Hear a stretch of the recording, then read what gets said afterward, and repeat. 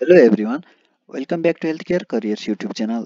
आजको यस भिडियोमा लोकसेवा आयोगले पाटन हस्पिटल अर्थात् Patan academy of health sciences technical nursing 5th level junior staff nurse पदको 2077 पुसमा लिइएको लिखित परीक्षामा सोधिएको क्वेसनको सोलुसन तयार गरिएको छ। यसपालि पनि 2080 वैशाखमा पाटन हस्पिटल अर्थात् Patan academy of health साइन्सेसमा Lok Sewa आयोग मार्फत ठूलो संख्यामा जुनियर स्टाफ नर्स पदको विज्ञापन गरिएको अवस्था हो र जुन इक्जाम हुन अझै बाँकी छ।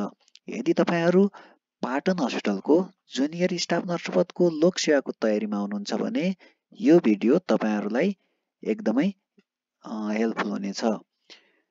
योभन्दा पहिला पाटन हस्पिटलको स्टाफ नर्स पदको विज्ञापन र करिकुलम सम्बन्धी भिडियो अलरेडी अपलोड भइसकेको छ। यस युट्युब च्यानलमा हेर्न सक्नुहुनेछ, जसको लिङ्क तल डिस्क्रिप्सन बक्समा पनि राखिनेछ। त्यसबाट तपाईहरूले कहिले विज्ञापन खुलेको थियो, कति संख्यामा विज्ञापन माग गरिएको थियो, करिकुलम कस्तो छ, जुनियर स्टाफ नर्स र नर्सिङ अफिसरको दुवैको बारेमा डिटेल त्यो भिडियोमा राखिएको छ, तपाईहरूले हेर्न सक्नुहुनेछ। र जसरी नेपाल गभर्मेन्टतिरको लोकसेवा आयोगले लिने जुन इक्जाम हुन्छ उतातिर चाहिँ स्टाफ नर्स भनेर माग गरिएको हुन्छ, स्वास्थ्य सेवा नर्सिङ 5औं तह भनेर हुन्छ, त्यसै गरी स्वास्थ्य सेवा कम्युनिटी नर्सिङ भनेर पब्लिक हेल्थ नर्सको हुन्छ। तर यहाँ चाहिँ पाटन हस्पिटलको हकमा लोकसेवाले जुनियर स्टाफ नर्स भनेर माग गर्ने गर्छ। 5औं तहको लागि स्टाफ नर्सलाई जुनियर स्टाफ नर्स भनेर राखिएको हुन्छ भने 7औं तहको चाहिँ नर्सिङ अधिकृत भनेर राखिएको हुन्छ। र यो भिडियो चाहिँ तपाईहरूको लागि जसले पाटनको लागि तयारी गर्दै हुनुहुन्छ उहाँहरूको लागि त एकदमै इम्पोर्टेन्ट हुने नै भयो। साथसाथै यदि तपाईहरू सरकारी सेवाको लागि भनौँ न स्वास्थ्य मन्त्रालय अन्तर्गतको अथवा विभिन्न प्रदेशको स्थानीय स्तरको लोकसेवा तयारीमा हुनुहुन्छ भने विशेष गरी स्टाफ नर्स र पब्लिक हेल्थ नर्सको लोकसेवाको तयारीमा हुनुहुन्छ अथवा नर्सिङ अफिसरको लोकसेवाको तयारीमा हुनुहुन्छ भने पनि यो भिडियो इम्पोर्टेन्ट छ। किनभने कहिलेकाहीँ यस्तै क्वेसन आउन सक्छ, यस्तै क्वेसन नआए पनि यस्तै कन्सेप्ट भएको क्वेसन उतातिर आउन सक्छ। त्यही भएर यो सेट तपाईहरूले प्र्याक्टिस गर्नुभयो राम्ररी भने तपाईहरूलाई निकै नै हेल्पफुल हुनेछ। र जसले पाटनको लागि तयारी गर्दै हुनुहुन्छ उहाँहरूले पनि यो सेट राम्ररी प्र्याक्टिस गर्नुभयो भने एक किसिमको आइडिया हुनेछ कि कस्तो क्वेसन आउने रहेछ, कसरी लेख्नु पर्ने रहेछ, अनि कति डिपसम्म गएर तयारी गर्नुपर्ने रहेछ भन्ने कुराको एउटा आइडिया हुनेछ। र यति मात्रै नभएर यदि तपाईहरूले स्वास्थ्य सेवाको विभिन्न पदहरू जस्तै एचए, त्यसै गरी अनमी, अहेब लगायत यो विभिन्न पदहरूको लागि यदि तयारी गर्दै हुनुहुन्छ भने पनि यो इम्पोर्टेन्ट छ। किनभने यस्तै क्वेसनहरू विभिन्न प्रदेश र सङ्घीय लोकसेवाहरूमा आउन सक्छ। यही क्वेसन कहिलेकाहीँ रिपिट हुन सक्छ। यदि यस्तै क्वेसन रिपिट भएन भने पनि यस्तै कन्सेप्ट भएको क्वेसन आउन सक्छ। त्यसो हुँदा तपाईँहरूले यो सेट राम्ररी प्र्याक्टिस गर्नुभएको छ भने यो चाहिँ निकै नै हेल्पफुल हुनेछ। तपाईँहरूले उक्त क्वेसन सजिलै मिलाउन सक्नुहुनेछ। थ्योरी तपाईहरूले जतिसुकै पढे पनि कुनै क्वेसन यस्तो लोकसेवामा यस्तो सोध्छ भने जुन चाहिँ तपाईहरूले त्यो प्र्याक्टिस गर्नुभएको छैन भने मिलाउन गाह्रो हुन्छ। किनभने त्यो थ्योरी पढेर यस्ता क्वेसनहरू कुनै क्वेसन त्यस्ता हुन्छन् जुन कभर हुँदैन। त्यसको लागि चाहिँ क्वेसन नै प्र्याक्टिस गरेको हुनुपर्छ। यदि त्यो प्र्याक्टिस गरेको छैन भने त्यो मिलाउन एकदमै गाह्रो हुन्छ। त्यही भएर यस्तो क्वेसन सेटहरू तपाईँहरूले प्र्याक्टिस गर्नुभयो भने जुनसुकै पदको लोकसेवाको लागि स्वास्थ्य सम्बन्धी जुनसुकै पदको लोकसेवा पनि तपाईँहरूलाई कन्सेप्ट बन्दै जान्छ, एक किसिमको कन्फिडेन्स बढ्दै जान्छ। त्यसो हुँदा लोकसेवामा नाम निकाल्न अलि सजिलो हुन्छ। र यसमा चाहिँ फर्स्ट पेपर र सेकेन्ड पेपर रहेको छ हैन। फर्स्ट पेपरमा चाहिँ 50 वटा एमसिक्यू हुनेछ। त्यसमा चाहिँ के अब अलि जनरल नलेज रिलेटेड पनि छ, अलिअलि चाहिँ धेरै जसो चाहिँ हेल्थ रिलेटेड नर्सिङ रिलेटेड नै छ। त्यसपछि सेकेन्ड पेपरमा चाहिँ लङ आन्सर क्वेसनको रहेको छ। पहिला हामी यसमा फर्स्ट पेपर सल्भ गर्नेछौँ, त्यसपछि चाहिँ सेकेन्ड पेपरतिर जानेछौँ।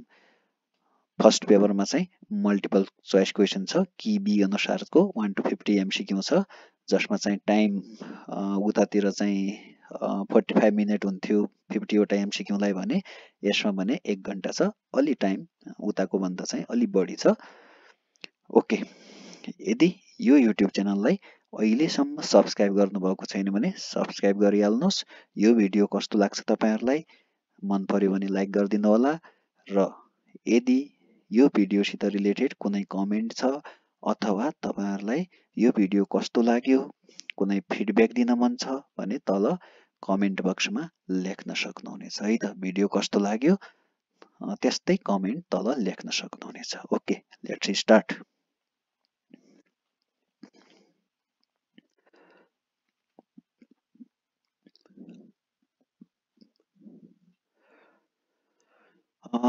फर्स्ट क्वेसन रहेको छ how many local bodies are there in Nepal at present भनेर सोधेको छ यो चाहिँ ठ्याक्कै स्वास्थ्यसँग सम्बन्धित भन्दा पनि यो चाहिँ जनरल नलेज रिलेटेड क्वेसन हो अब यो क्वेसन कस्तो सोध्छ भन्ने कुरा चाहिँ करिकुलम रिलेटेड भिडियो पहिला अपलोड भइसकेको छ त्यसमा हेर्न सक्नुहुनेछ त्यसको लिंक चाहिँ तल डेस्क्रिप्सन बक्समा राखिदिन्छु त्यहाँ गएर हेर्न सक्नुहुनेछ कहाँबाट कति क्वेसन सोध्छ भन्ने त्यसमा डिटेलमा भनिएको छ करिकुलम को बारेमा डिटेलमा जानकारी गराइएको छ यो हेल्थ रिलेटेड नर्सिङ रिलेटेड मात्रै नभएर केही क्वेसन बाहिरबाट पनि आउँछ त्यो बाहिरबाट केबाट आउँछ भन्ने कुरा चाहिँ त्यसमा डिटेल छ त्यो हेर्नु होला र त्यही क्वेसन रहेको छ यो how many local bodies are there in Nepal at present भनेर भनेको छ अब यो धेरैलाई थाहा भएकै कुरो हो अलिकति यो राजनीतिक नलेज पनि हुनुपर्छ है यो चाहिँ अहिलेको 2072 को संविधान पछि टोटल 753 वटा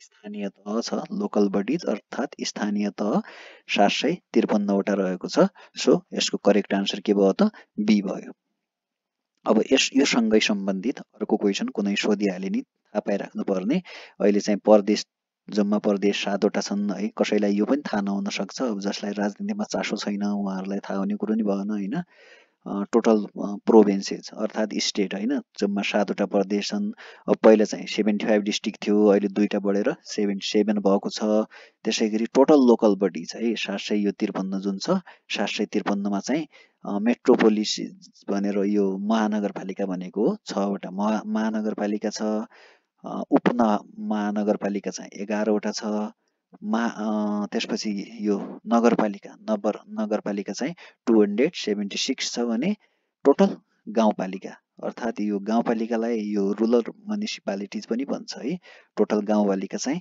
460 छ यो चाहिँ जनरल नलेज थाहा पाइराख्नु पर्छ कहिलेकाहीँ यस्तो सोध्न सक्छ है त okay question number 2 as per Nepal health service rule Nepal health service rule भनेको चाहिँ नेपाल स्वास्थ्य सेवा नियमावली 2055 भनेको हो नेपाल स्वास्थ्य सेवा ऐन चाहिँ 2053 मा आएको थियो त्यसको 2 वर्षपछि नेपाल स्वास्थ्य सेवा नियमावली आएको थियो अफ डट भनेर यो सिक लिभ भनेको चाहिँ बिरामी बिदा है एक वर्षमा कति दिन चाहिँ बिरामी बिदा पाइन्छ भनेर भन्न खोजेको हो यसले यो चाहिँ कस्तो छ भने अब तपाईहरुले स्वास्थ्य कर्मी भइसकेपछि यो स्वास्थ्य सेवा ऐन र स्वास्थ्य सेवा नियमावली चाहिँ जान्नुपर्छ के यो एकदमै काम लाग्ने कुरो हो यो जहाँसुकै काम गरे पनि प्राइभेटमा सरकारीमा जहाँ काम गरे पनि यो जान्नुपर्छ है यो स्वास्थ्य सेवा ऐन र नियमावलीमा विभिन्न व्यवस्थाहरू छन् त्यही अन्तर्गत यो बिदाको पनि व्यवस्था गरेको छ के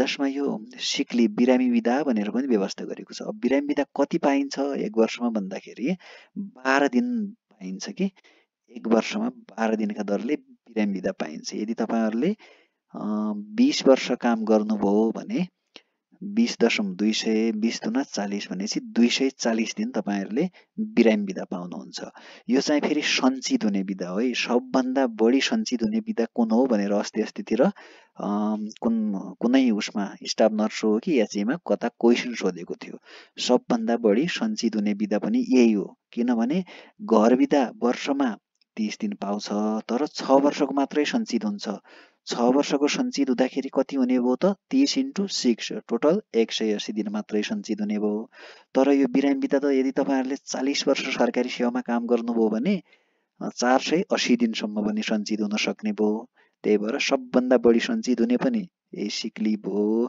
1 वर्षमा 12 दिन पाइन्छ, सञ्चित गर्न पाइन्छ है त। ओके, क्वेसन नम्बर 3 मा चाहिँ typical angina chest pain is described as भनेको छ। टिपिकल एन्जाइनामा कस्तो चेस्ट पेन हुन्छ भनेर भनेको छ।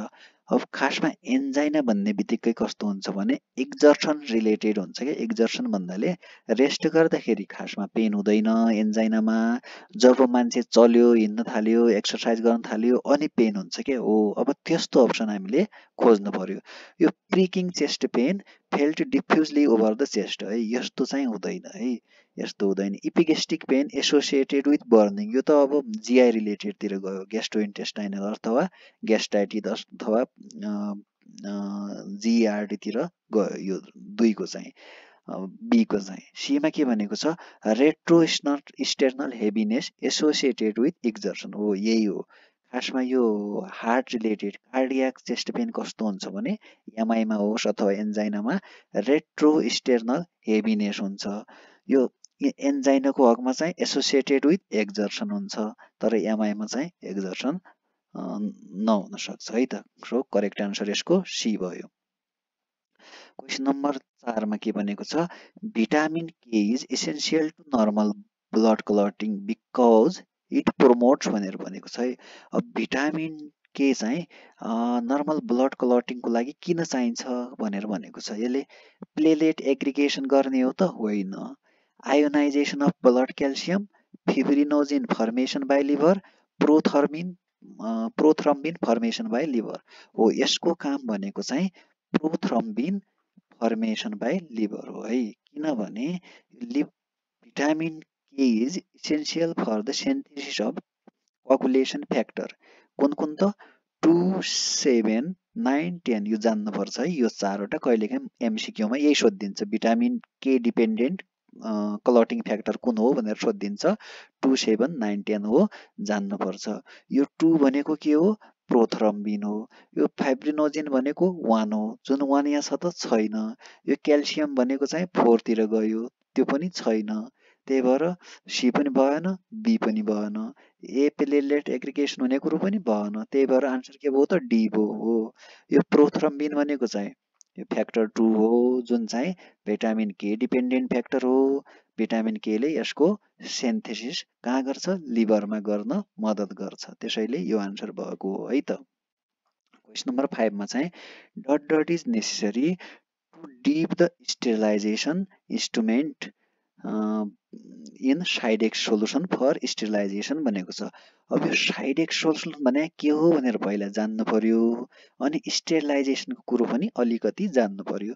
पहिला कुरा यो स्टेरिलाइजेसन भनेको के हो भन्ने जान्नुपर्छ है। यो सँगै रिलेटेड एउटा क्वेसन पछाडि पनि आउँछ, तर अहिले हामी अलिकति यसमा कुरा गर्छौं।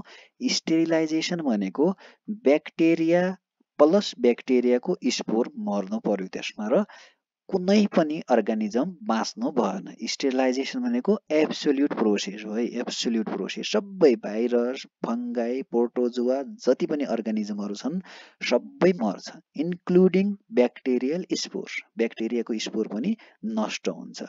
ब्याक्टेरियाको स्पोर नष्ट हुने एउटै मेथड भनेको स्टेरिलाइजेसन हो। अरू डिसइन्फेक्सन भयो, अरू तरिकाले त्यो नष्ट हुँदैन है त। ओके, अब स्टेरिलाइजेसन मेनली अब 2-3 प्रकारको हुन्छ होइन। एउटा ड्राई हिट हुने भयो, हट एयर ओभनहरू त्यसमा। अर्को चाहिँ मोइस्ट हिट हुने भयो, त्यो अटोक्लेभहरू मोस्ट कमनली युज हुने भने अटोक्लेभहरू मोइस्ट हिटमा पर्यो। र अर्को चाहिँ केमिकल स्टेरिलाइजेसन है। अब हो त्यो केमिकल स्टेरिलाइजेसन केले गर्छ, यो साइडेक्स भन्नेले गर्छ। यो साइडेक्स भने के हो त, यो भनेको चाहिँ 2% ग्लुटरेल्डिहाइड हो, 2% ग्लुटरेल्डिहाइड हो साइडेक्स भनेको है। अब यसमा कति घण्टा डुबायो भने स्टेरिलाइजेसन हुन्छ भनेर सोधेको छ। यसको करेक्ट आन्सर कति हो त 10 आवर्स है। 2% ग्लुटरेल्डिहाइड अर्थात् साइडेक्स सोलुसनमा 10 आवर्स जति डुबाएर राख्यो भने बल्ल स्टेरिलाइजेसन हुन्छ। अब ब्याक्टेरिसाइडल भनेको छ है। ब्याक्टेरिसाइडल भने डिसइन्फेक्सन हो। ब्याक्टेरिया मात्रै मार्न त 10 मिनट भयो भने पुग्ने रहेछ। तर स्पोरिसाइडल भनेको चाहिँ स्टेरिलाइजेसन हो। स्पोर पनि मार्नलाई चाहिँ 10 घण्टा चाहिने रहेछ। 10 minute for disinfection, 10 hours for sterilisation जान्नुपर्छ। क्वेसन नम्बर 6 मा चाहिँ अब यो ऐन नियम रिलेटेड क्वेसन सोधेको छ। The chairman of executive committee of Patan academy of health sciences is भनेर भनेको छ। यो एक्जिक्युटिभ कमिटी भनेको चाहिँ कार्यकारी समिति भने हो। यसको अध्यक्ष को हुन्छ भनेर भनेको हो। यो कार्यकारी परिषदको अध्यक्ष चाहिँ भाइस च्यान्सलर हुन्छ है, भिसी हुन्छ। करेक्ट आन्सर के भयो त? बी भयो, कार्यकारी है। एक्जिक्युटिभ कमिटीको फेरि उता एकाडेमिक कमिटी भन्यो चाहिँ रेक्टर हुन्छ फेरि है। एक्जिक्युटिभ कमिटी भन्यो भने भिसी, भाइस च्यान्सलर, एकाडेमिक कमिटी भन्यो भने चाहिँ रेक्टर। यसको करेक्ट आन्सर बी भयो। Question number 7 according to Nepal medical council act term of council member भनेर भनेको छ है। अब यो काउन्सिलका सदस्यको पदावधि कति हुन्छ भनेर भनेको छ मेडिकल काउन्सिल एक्ट अनुसार। यो नर्सिङको इक्जाम भए पनि नर्सिङको इक्जामको करिकुलममा मेडिकल काउन्सिल एक्ट भनेर पनि राखेको छ है। त्यही भएर यहाँ क्वेसन मेडिकल काउन्सिलको सोधेको हो, नत्र नर्सलाई त नसोधिने हुन्थ्यो नि हो, तर करिकुलममा राखेको छ त्यही भएर सोधेको हो। यो म पनि अचम्म परेको थिएँ, यो करिकुलममा किन मेडिकल काउन्सिल राखिया रहेछ भनेर, तर राखेको छ है। राखेको भएर त जान्नु पर्यो नि त हो। त्यसको लागि करिकुलमको त्यो भिडियो हेर्नु होला के राखिया छ भन्नु थाहा पाउनुको लागि। यसको अवधि कति हुन्छ त? 4 वर्ष। मेडिकल काउन्सिलका पदाधिकारीको अवधि 4 वर्ष हुन्छ। एकचोटि निर्वाचित भएपछि 4 वर्षसम्म काम गर्ने हुन्छ। So correct answer be. Question number 8 मा चाहिँ dot will be chairman of academy. अघि भनेको थिएँ नि, उता एक्जिक्युटिभ कमिटी भनेको थिएँ, अर्को चाहिँ एकाडेमी। एक्जिक्युटिभको को थियो? भाइस च्यान्सलर। अब यो एकाडेमिक काउन्सिल भनेको छ। एकाडेमिक काउन्सिलको को हुने भयो त? रेक्टर है। करेक्ट आन्सर चाहिँ D. Question number 9 according to pass hospital बाइलज हैन, पाटन अस्पताल विनियम भन्छ यसलाई है। पाटन हस्पिटल विनियम there are dot members in management committee है। व्यवस्थापन समितिमा कतिजना हुन्छन् भनेर यो व्यवस्था गरेका हुन्छ है। ऐन नियमले व्यवस्था गरेको कुरा हो। यो चाहिँ ऐन नियममा भएको अनुसार ठ्याक्कै हुन्छ, जति हुनुपर्ने हो त्यति नै हुन्छ। अब हस्पिटल बाइल अनुसार म्यानेजमेन्ट कमिटीमा 7 जना मेम्बर हुन्छ। सो करेक्ट आन्सर कति भयो त? ए। ओके, क्वेसन नम्बर 10 मा चाहिँ as per Nepal health service act, Nepal स्वास्थ्य सेवा ऐन 100% post sale be by open competition भनेर भनेको छ है।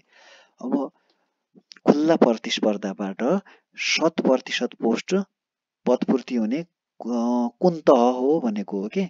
जस्तो चाहिँ अब यो चौथो तहमा के छ? स्वास्थ्यको भन्नाले दुई तीनटा छ, जस्तो अहेब छ, अनमी छ, डार्क रुम असिस्टेन्ट भयो, आयुर्वेदिक असिस्टेन्ट भयो, यी पदहरू ल्याब एसिस्टेन्ट भयो है। यिनीहरू चाहिँ चौथो तहका हुन्। यसमा चाहिँ जति सिट खुल्छ 100% चाहिँ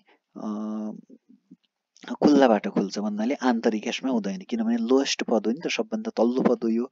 यसमा चाहिँ आन्तरिक हुने, कार्य सम्पादनबाट हुने बढुवा त्यस्तो हुँदैन। यसमा चाहिँ जति खुल्छ लोकसेवा आयोगले 100% खुल्लाबाट खुल्छ है भन्नाले नयाँ माग गर्छ। चौथो तह। अब 5औं तहमा चाहिँ एचए भयो। अब स्टाफ नर्स त 5औं तहको पनि खुल्लाबाटै खुल्छ, तर उता पब्लिक हेल्थ नर्स भन्ने चाहिँ आन्तरिक पनि खुल्छ। त्यसै गरी एचए को पनि आन्तरिकबाट खुल्छ। जस्तो एचए को आन्तरिकमा अहेब पढेकोहरूले दिन्छन्, पब्लिक हेल्थ नर्सको आन्तरिकमा अनमीबाट आउनेहरूले दिन्छन् है। त्यसै गरी यो 7औं तह नर्सिङ अधिकृत पनि भयो, पब्लिक हेल्थ अधिकृत पनि भयो। यिनीहरूमा पनि आन्तरिक पनि हुन्छ, खुल्ला पनि हुन्छ। यो 9th लेभल जस्तो पब्लिक हेल्थ एडमिनिस्ट्रेटर भयो, उता डक्टरको पोस्टहरू भयो अथवा नर्सिङको पोस्ट भयो, यसमा पनि आन्तरिक पनि हुन्छ। तर यो चौथोमा चाहिँ सबै खुल्ला हुन्छ, आन्तरिक हुँदैन। सो करेक्ट आन्सर यसको ए भयो। क्वेसन नम्बर 11 मा चाहिँ Nepal medical council provides licence to dot भनेको छ। अब मेडिकल काउन्सिलले एमबिबिएस र बिडिएस गरेकोलाई मात्रै लाइसेन्स दिन्छ, अरू चाहिँ अरू अरू काउन्सिलमा दर्ता हुन्छन्। जस्तै फार्मेसी पढेको फार्मेसी काउन्सिलमा दर्ता होला, नर्सिङ पढेको चाहिँ नर्सिङ काउन्सिलमा दर्ता होला, यी बाहेक आयुर्वेदिक पढेको आयुर्वेदिकतिरै दर्ता होला है। त्यो बाहेक चाहिँ जति पनि स्वास्थ्य कर्मी छन् नेपाल स्वास्थ्य व्यवसायी परिषद अर्थात् एनएचपिसी भन्ने काउन्सिल छ, त्यसमा दर्ता हुन्छन्। यदि तपाईँहरू नर्सिङ काउन्सिलको बारेमा जान्न चाहनुहुन्छ भने यस युट्युब च्यानलमा केही समय पहिला त्यो नर्सिङ काउन्सिलको बारेमा डिटेल भिडियो बनाइएको छ, त्यो तपाईँहरूलाई जान्नु पनि पर्छ। त्यसको लिङ्क तल डिस्क्रिप्सन बक्समा राखिदिन्छु। यस युट्युब च्यानलमा अलरेडी छ, त्यो तपाईँहरूले हेर्नु होला, एकदमै जान्नुपर्छ। त्यसबाट क्वेसन सोधिरहेको हुन्छ है, नेपाल नर्सिङ काउन्सिल एक्ट भनेर। ओके, क्वेसन नम्बर 12 मा चाहिँ how many medals in total did Nepal win in south Asian game 2019 मा 2019 को साउथ एसियन जुन गेम थियो त्यसमा नेपालले कति मेडल जितेको थियो भनेर सोध्यो। यो चाहिँ जनरल नलेजबाट सोधेको क्वेसन हो। अब यो भन्नाले रिसेन्ट जुन चाहिँ घटनाक्रमहरू छन् एकदमै चर्चित घटनाक्रमहरू होइन, त्यसबाट सोध्ने क्वेसन अन्तर्गत हो। त्यो बेलाको यो थियो। अब अहिलेको इक्जाममा यस्तै कुनै क्वेसन अरू आउन सक्छ है। अब यसमा हेर्ने हो भने आन्सर बी थियो। त्यो बेला चाहिँ 51 गोल्ड, 60 सिल्भर एन्ड 95 ब्रोन्ज भनेर मेडल जितेको अवस्था हो। टोटल 206। क्वेसन नम्बर 13 मा चाहिँ when is world AIDS day celebrated भनेर भनेको छ। यो त सबैलाई थाहा भएकै क्वेसन हो। यदि थाहा छैन कसैलाई भने आजबाट थाहा पाउनु होला। यो सबै ठाउँमा सोधिराख्ने एकदमै जान्नुपर्ने इम्पोर्टेन्ट क्वेसन हो। डिसेम्बर 1 डिसेम्बरमा चाहिँ वर्ल्ड एड्स डे भनेर मनाउने गरिन्छ। क्वेसन नम्बर 14 मा चाहिँ sustainable development goal where adapted by भनेर भनेको छ। युनाइटेड नेसनले एसडिजी भन्छ जुन अहिले चलिरहेछ, त्यो कहिले एडप्टेड गरेको हो भनेर भनेको छ। यो चाहिँ 2015 को सेप्टेम्बरमा एडप्टेड गरेको हो। सो करेक्ट आन्सर ए भयो। 2016 देखि 2030 सम्म यसको अवधि रहेको छ, 15 वर्षको अवधि छ र यो चाहिँ एडप्टेड युएनले चाहिँ 2015 को सेप्टेम्बरमा एडप्टेड गरेको हो है त। क्वेसन नम्बर 15 मा चाहिँ which of the following is not function of Nepal nursing council NNC है। मैले अघि पनि भने Nepal nursing काउन्सिलसँग related NNC act र एनएनसी काउन्सिलसँग रिलेटेड डिटेल सबै कुरा भएको आधी घण्टा 45 मिनट जतिको त्यो भिडियो छ। त्यो भिडियो तल डिस्क्रिप्सन बक्समा पनि राखिदिन्छु र त्यो यही युट्युब च्यानलमा छ। तपाईँहरूले एनएनसी एक्ट भनेर त्यो भिडियो खोज्नु होला। त्यो भिडियो तपाईँहरूले जागिर खाए पनि नखाए पनि यदि तपाईँहरूले नर्सिङ पढ्नु भएको छ भने त्यो तपाईँहरूलाई एकदमै काम लाग्ने भिडियो हो, त्यो चाहिँ हेर्न सक्नुहुनेछ है त। अब त्यो नर्सिङ काउन्सिलको काम कर्तव्य कुन होइन भनेर भनेको छ है। अब यो एक्रेडिट टु नर्सिङ स्कुल भनेको छ। अब नर्सिङ स्कुल कस्तो खुल्ने के गर्ने भन्ने कुरा यो चाहिँ काम पर्यो त्यसको। Maintain the school maintain the record of register नर्सको record राख्ने त मेन कामै भयो। लाइसेन्स परीक्षा लिने, रजिस्ट्रेसन गर्ने होइन। Conduct licence exam of nurses भनेपछि यो डीको पनि पर्यो।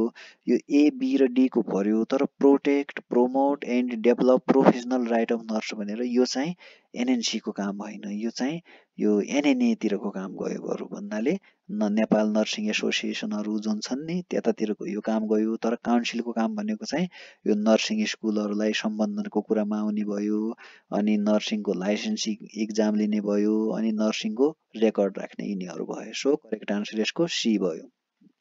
क्वेसन नम्बर 16 अघि भनेको थिएँ स्टेरिलाइजेसनको कुरा अघि राम्ररी गरिसकेका छौँ।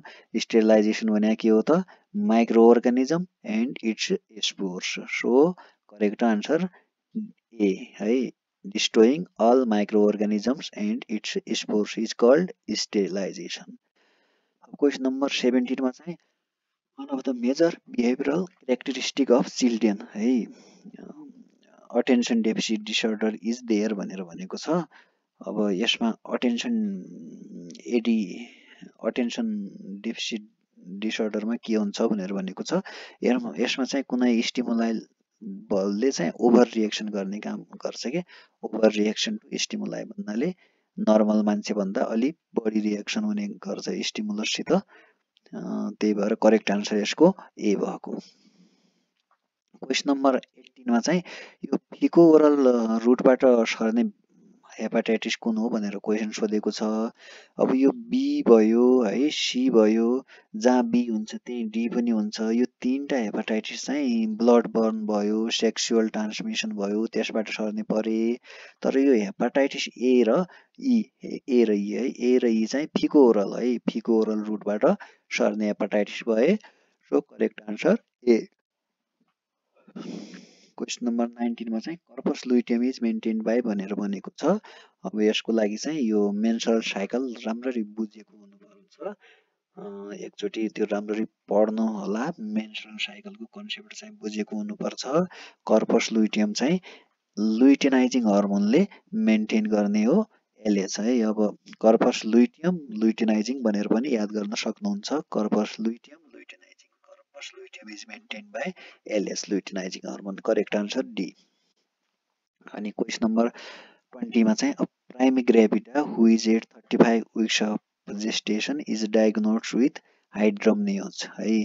अब 35 विक्स अफ जेस्टेसन छ, प्राइमी ग्रेभिटा छ, उता चाहिँ हाइड्रमनियोज भनेको चाहिँ एमनियोटिक फ्लुइड धेरै छ। For what should the nurse assess the newborn भनेको छ है। न्यूबर्नलाई चाहिँ के को लागि नर्सले एसेस गर्ने भनेको छ। यो चारवटा मध्ये इम्पोर्टेन्ट छान्नुपर्छ। अब आमालाई भनेपछि त डायबिटिज, यो जेस्टेसनल डायबिटिज भन्ने कुरा पनि आउँथ्यो। यहाँ त्यस्तो भनेको छैन, डायबिटिज मेलाइटिस भनेको छ। अनि क्वेसनमा चाहिँ न्यूबर्न भनेको छ। सो यसको लागि इम्पोर्टेन्ट भनेको चाहिँ एसोफेजियल एल्टेसियाको लागि स्क्रिनिङ गर्नुपर्छ भन्ने कुरा आउँछ यसमा। If there is हाइड्रमनियस in mother then newborn should be screen for oesophageal एल्टेसिया है। आमामा एमनियोटिक फ्लुइड बढी थियो भने कतै न्यूबर्नमा एसोफेजियल एल्टेसिया छ कि भनेर स्क्रिनिङ गर्नुपर्छ, किनभने oesophageal एल्टेसिया is associated with हाइड्रमनियस। Correct answer is D.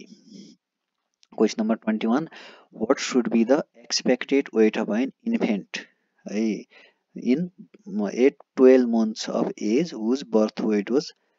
जन्मिँदाखेरि 3600 ग्राम छ है। अब यसको 1 वर्षमा कति वेट होला भनेर भनेको छ है। अलि क्वेसन घुमाएको हो। यो भनेको चाहिँ 1 वर्षमा कति वेट बढ्छ भनेर जानेको छ कि छैन भनेर क्वेसन सोधेको हो। अब खासमा बच्चाको वेट चाहिँ जन्मिँदा जति थियो नि त्यसको चाहिँ डबल 5 देखि 6 महिनामा हुन्छ भन्ने छ भने ट्रिपल चाहिँ 1 वर्षमा हुन्छ भन्ने छ। अब यो 3600 को ट्रिपल हुनु पर्यो 1 वर्षमा। अब यसको ट्रिपल गर्दाखेरि करिब करिब 10 किलो समथिङ ग्राम आउँछ, जुन नियर भेल्यु भनेको चाहिँ 11 केजी जति हुन आउँछ। सो करेक्ट आन्सर चाहिँ सी हुने भयो यसको है। यसको लागि के जान्नु पर्यो त, 1 वर्षमा चाहिँ बच्चाको वेट ट्रिपल हुन्छ, 5 देखि 6 महिनामा चाहिँ डबल हुन्छ भन्ने कुरा जान्नु पर्यो। क्वेसन नम्बर 22 मा चाहिँ newborn develop सिफालोहेमाटोमा nurse should explain the mother that भनेर भनेको छ। अब नर्स न्यूबर्नमा चाहिँ सिफालोहेमाटोमा भयो भने अब त्यो नर्सले चाहिँ के भनेर काउन्सिलिङ गर्नु पर्यो, के भनेर एक्सप्लेन गर्नु पर्यो भनेर भन्न खोजेको हो। अब यो सिफालोहेमाटोमा र क्यापुट सक्सिडिनम भन्ने यो दुईटा टर्मिनोलोजी एकदम इम्पोर्टेन्ट कुरा हो। यो भाइभातिर पनि के अरे अन्तर्वार्तातिर पनि सोध्न सक्ने कुरा हो। त्यही भएर त्यो तपाईहरुले एकचोटि राम्ररी पढ्नु होला, त्यो दुईको डिफरेन्स के हो भनेर पढ्नु होला। सिफालोहेमाटोमा र क्यापुट सक्सिडिनम है।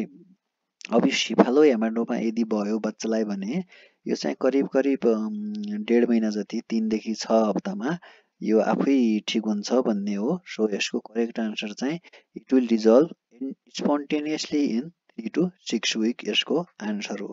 यो स्वेलिङ मे क्रस सुचर लाइन भनेको छ एमा।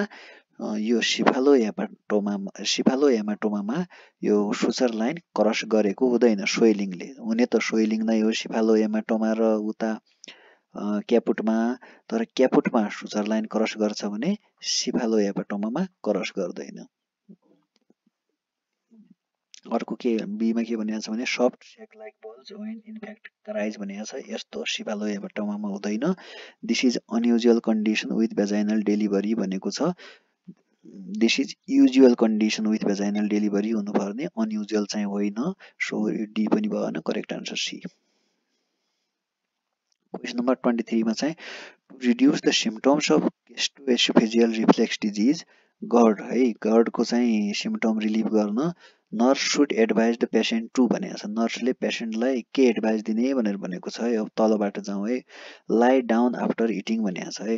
अब खाना खाएपछि यो एसोफेगसतिर आइरहेछ खाना भने झन् खाना खाएर सुत्यो भने त झन् माथितिर आउने होला नि त हो, त्यो त यो गर्नु भएन।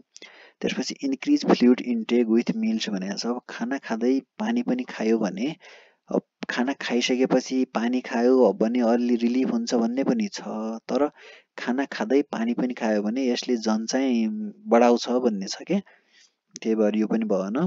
यो वेयर एन्ड एब्डोमिनल बाइन्डर भनेको छ। यो भनेको चाहिँ अब एब्डोमिनल बाइन्डर बार्ने भने त यसले त झन् पेटमा प्रेसर गर्ने भयो।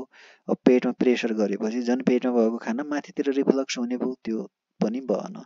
एमा चाहिँ अभोइड हेभी लिफ्टिङ भनेको छ। अब हेभी लिफ्टिङ भनेको चाहिँ यदि गरमको सामान उचाल्नु भयो भने त्यसले चाहिँ पेटमा प्रेसर पर्छ, प्रेसर पर्यो भने त फेरि पेटबाट रिफ्लक्सै हुने हो, त्यही भएर यसले पनि हुने हो। तर एभोइड भने भएर आन्सर चाहिँ ए भयो, किनभने एभोइड हेभी लिफ्टिङ, एभोइड गर्यो हेभी लिफ्टिङ भने त त्यसले चाहिँ अलि गडबाट चाहिँ अलि रिलिफ भयो नि त हो, त्यही भएर करेक्ट आन्सर ए भएको। क्वेसन नम्बर 24 मा चाहिँ the laboratory test done to confirm myocardial infection include भनेको छ। अब मायोकार्डियल इन्फेक्सन एमआईमा चाहिँ कुन ल्याब टेस्ट गर्छ भनेर भनेको छ। विशेष गरी यो इमर्जेन्सीमा गरिने टेस्ट हो। अब यो खासमा यो ट्रोपोनिन हेर्छ है। अब ट्रोपोनिनसँगै सिकेएमबी पनि हेर्छ र अब यो सँगै एलडिएच पनि हेर्न सकिने भयो। यो तीनटै कार्डियाक इन्जाइमहरू भए। अब यो अरू यिनीहरू चाहिँ योसित रिलेटेड छैन, करेक्ट आन्सर चाहिँ डी। 25 मा चाहिँ which of the following is side effect of इलेक्ट्रोकन्भल्सन therapy भनेर भनेको छ। इसिटी भनेर जुन साइकेट्रीमा युज हुन्छ यसको इन्डिकेसनहरू थाहा पाउनुपर्छ, जस्तो सिभियर डिप्रेसन भयो, त्यसै गरी क्याटाटोनियाहरू भयो होइन, यस्तोमा यो युज हुन्छ। सुसाइडल अटेम्प्टहरू त्यस्तोमा युज हुन्छ। र यो चाहिँ अब सिभियर डिप्रेसन इन प्रेग्नेन्सी छ भने त झन् ड्रग अफ के अरे ट्रिटमेन्ट अफ चोइसतिरै पर्छ यो इलेक्ट्रोकन्भल्सन थेरापी इसिटी चाहिँ। अब यसको साइड इफेक्ट चाहिँ कुन हो भनेर सोधेको छ। अब यो इसिटी लाएपछि यो लस अफ एपेटाइट हुने, पोस्चरल हाइपोटेन्सन हुने, कम्प्लिट लस अफ मेमोरी हुने त्यस्तो हुँदैन है, तर एक किसिमको कन्फ्युजन चाहिँ हुन्छ त्यसपछि। सो करेक्ट आन्सर यसको ए हुन्छ। लगाएपछि केही बेर कन्फ्युजन हुन्छ, त्यस्तो कम्प्लिट लस अफ मेमोरी चाहिँ रेयर हो, यो खासै हुँदैन। क्वेसन नम्बर 26 मा चाहिँ which of the following is pneumatic bone भनेको छ। अब यो न्युमेटिक बोन भनेर खासमा चाहिँ यो चराहरूमा हुन्छ है, चराहरूमा हुने बोन हो न्युमेटिक बोन भनेको। किन न्युमेटिक भनेको हो भने यसमा बोन मेरो हुँदैन भनेर भन्न खोजेको हो। अब यहाँ भएको 4वटा अप्सन छ है, यो इटेरोसेम्स भनेर यो के भन्न खोजेको हो यो थाहा भएन। ह्युमेरस, स्क्याफोइड, मेक्जिला यिनीहरूमा चुज गर्दाखेरि चाहिँ यो मेक्जिला चुज गर्नु बेटर हुन्छ जस्तो लाग्छ, किनभने 4वटा अप्सनवाला क्वेसन छ भने हामीले एउटा चुज गर्नै पर्छ। सो यतातिर जान बेटर होला जस्तो लाग्छ। क्वेसन नम्बर 27 मा चाहिँ commonly use drug for cardiac patient है, लोसार्टन पोटासियम फल्स अन्डर। यो लोसार्टन पोटासियम चाहिँ कुन ग्रुपमा पर्छ भनेर सोधेको छ। यो चाहिँ एआरबी हो कि, एआरबी भनेको चाहिँ एन्जियोटेन्सिन 2 रिसेप्टर ब्लकर हो। सो करेक्ट आन्सर सी, यो लोसार्टन भन्ने चाहिँ एआरबी एन्जियोटेन्सिन रिसेप्टर ब्लकर हो। क्वेसन नम्बर 28 मा चाहिँ preventive measures adapted before appearance of risk factor भनेको छ है। अब रिस्क फ्याक्टर पनि सुरु नहुँदै गरिने प्रिभेन्सन कुन हो भनेको छ। त्यो चाहिँ प्राइमोर्डियल प्रिभेन्सन हो। प्राइमरी प्रिभेन्सन भनेको चाहिँ रिस्क फ्याक्टर अलरेडी छ तर डिजिज प्रोसेस भएको छैन भनेपछि त्यो बिचमा गरिनेलाई प्राइमरी प्रिभेन्सन भन्छ। सेकेन्डरी प्रिभेन्सन भनेको चाहिँ डिजिज सुरु भइसक्यो तर त्यसलाई अर्ली इन्टरभेन्सन गर्न गरिने सेकेन्डरी भयो। अब त्यसपछि यो मोर्टालिटी घटाउने त्यो चाहिँ टर्सरीतिर गयो। तर मेन यो कन्सेप्ट जान्नुपर्ने भनेको चाहिँ प्राइमोर्डियल। प्राइमोर्डियल भनेको चाहिँ रिस्क फ्याक्टर पनि आएको छैन अनि प्रिभेन्सन गर्न थालियो भने त्यो primordial prevention. Correct answer is be. Question number 29 मा चाहिँ in dot stage of general adaptation syndrome to response the stage heart rate blood pressure and respiratory rate is इन्क्रिज्ड भनेको छ।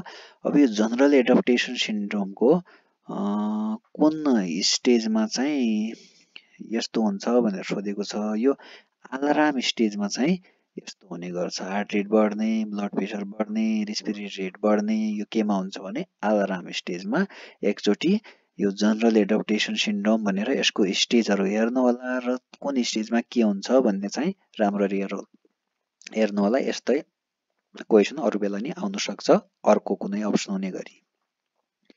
क्वेसन नम्बर 30 मा चाहिँ पेसेन्ट 29 भयो है। 13 मा चाहिँ a patient presented in emergency unit with history of सर्टनेस of breath dyspnoea his symptoms get resolve with ब्रोन्कोडाइलेटर what can be the possible diagnosis भनेको छ। अब सर्टनेस अफ ब्रेथ र डिस्निया लिएर इमर्जेन्सीमा आयो, यो ब्रोन्कोडाइलेटर अर्थात् यो नेबुलाइजर केही दिँदाखेरि ठिक भयो भने डायग्नोसिस के होला भन्यो। अब यो अप्पर रेस्पिरेटरी ट्र्याक्ट इन्फेक्सन भनेपछि यसो हुँदाखेरि पहिला त सिम्पटम यस्तो नहोला, कफ पनि होला, फिभर पनि होला, अरू सिम्पटम पनि होला। त्यसपछि ब्रोन्कोडाइलेटर दिने बित्तिकै ठिक होला त नहोला। सो डी अप्सन आन्सर भएन। पल्मोनरी ट्युबरकुलोसिस यसको पनि यो सिम्पटम्स पनि मिलेन, ट्रिटमेन्ट पनि मिलेन। सो यो पनि होइन, सी पनि होइन। निमोनिया त अब चेस्ट पेन होला, फिभर होला, अरू पनि सिम्पटम्स होला तर ब्रोन्कोडाइलेटरले ठिक हुन्छ त हुँदैन। अब यदि आस्थमा छ भने ब्रोन्कियल आस्थमा छ भने आजमा चाहिँ ब्रोन्कोडाइलेटर दिँदा ठिक हुन्छ। यसको ट्रिटमेन्ट नै यही हो। सो करेक्ट आन्सर ए हुने भयो। क्वेसन नम्बर 31 मा चाहिँ average number of children women will beer in her reproductive life is dot rate भनेको छ। यो भनेको चाहिँ यो टोटल फर्टिलिटी रेटको डेफिनेसन हो। यदि तपाईँहरूले टोटल फर्टिलिटी रेटको डेफिनेसन के रहेछ भनेर हेर्नुभयो भने यही आउँछ है। यो भनेको टोटल फर्टिलिटी रेटको डेफिनेसन यो क्वेसनमा दिएको कुरो। सो करेक्ट आन्सर के भयो त सी भयो। क्वेसन नम्बर 32 मा चाहिँ pre इक्लाम्सिया एक्कम्पेन्ड by Caesar in pregnancy is called भनेको छ। प्री इक्लाम्सिया थियो, अब त्योसँगै सिजर पनि आयो भने के भन्ने भन्छ।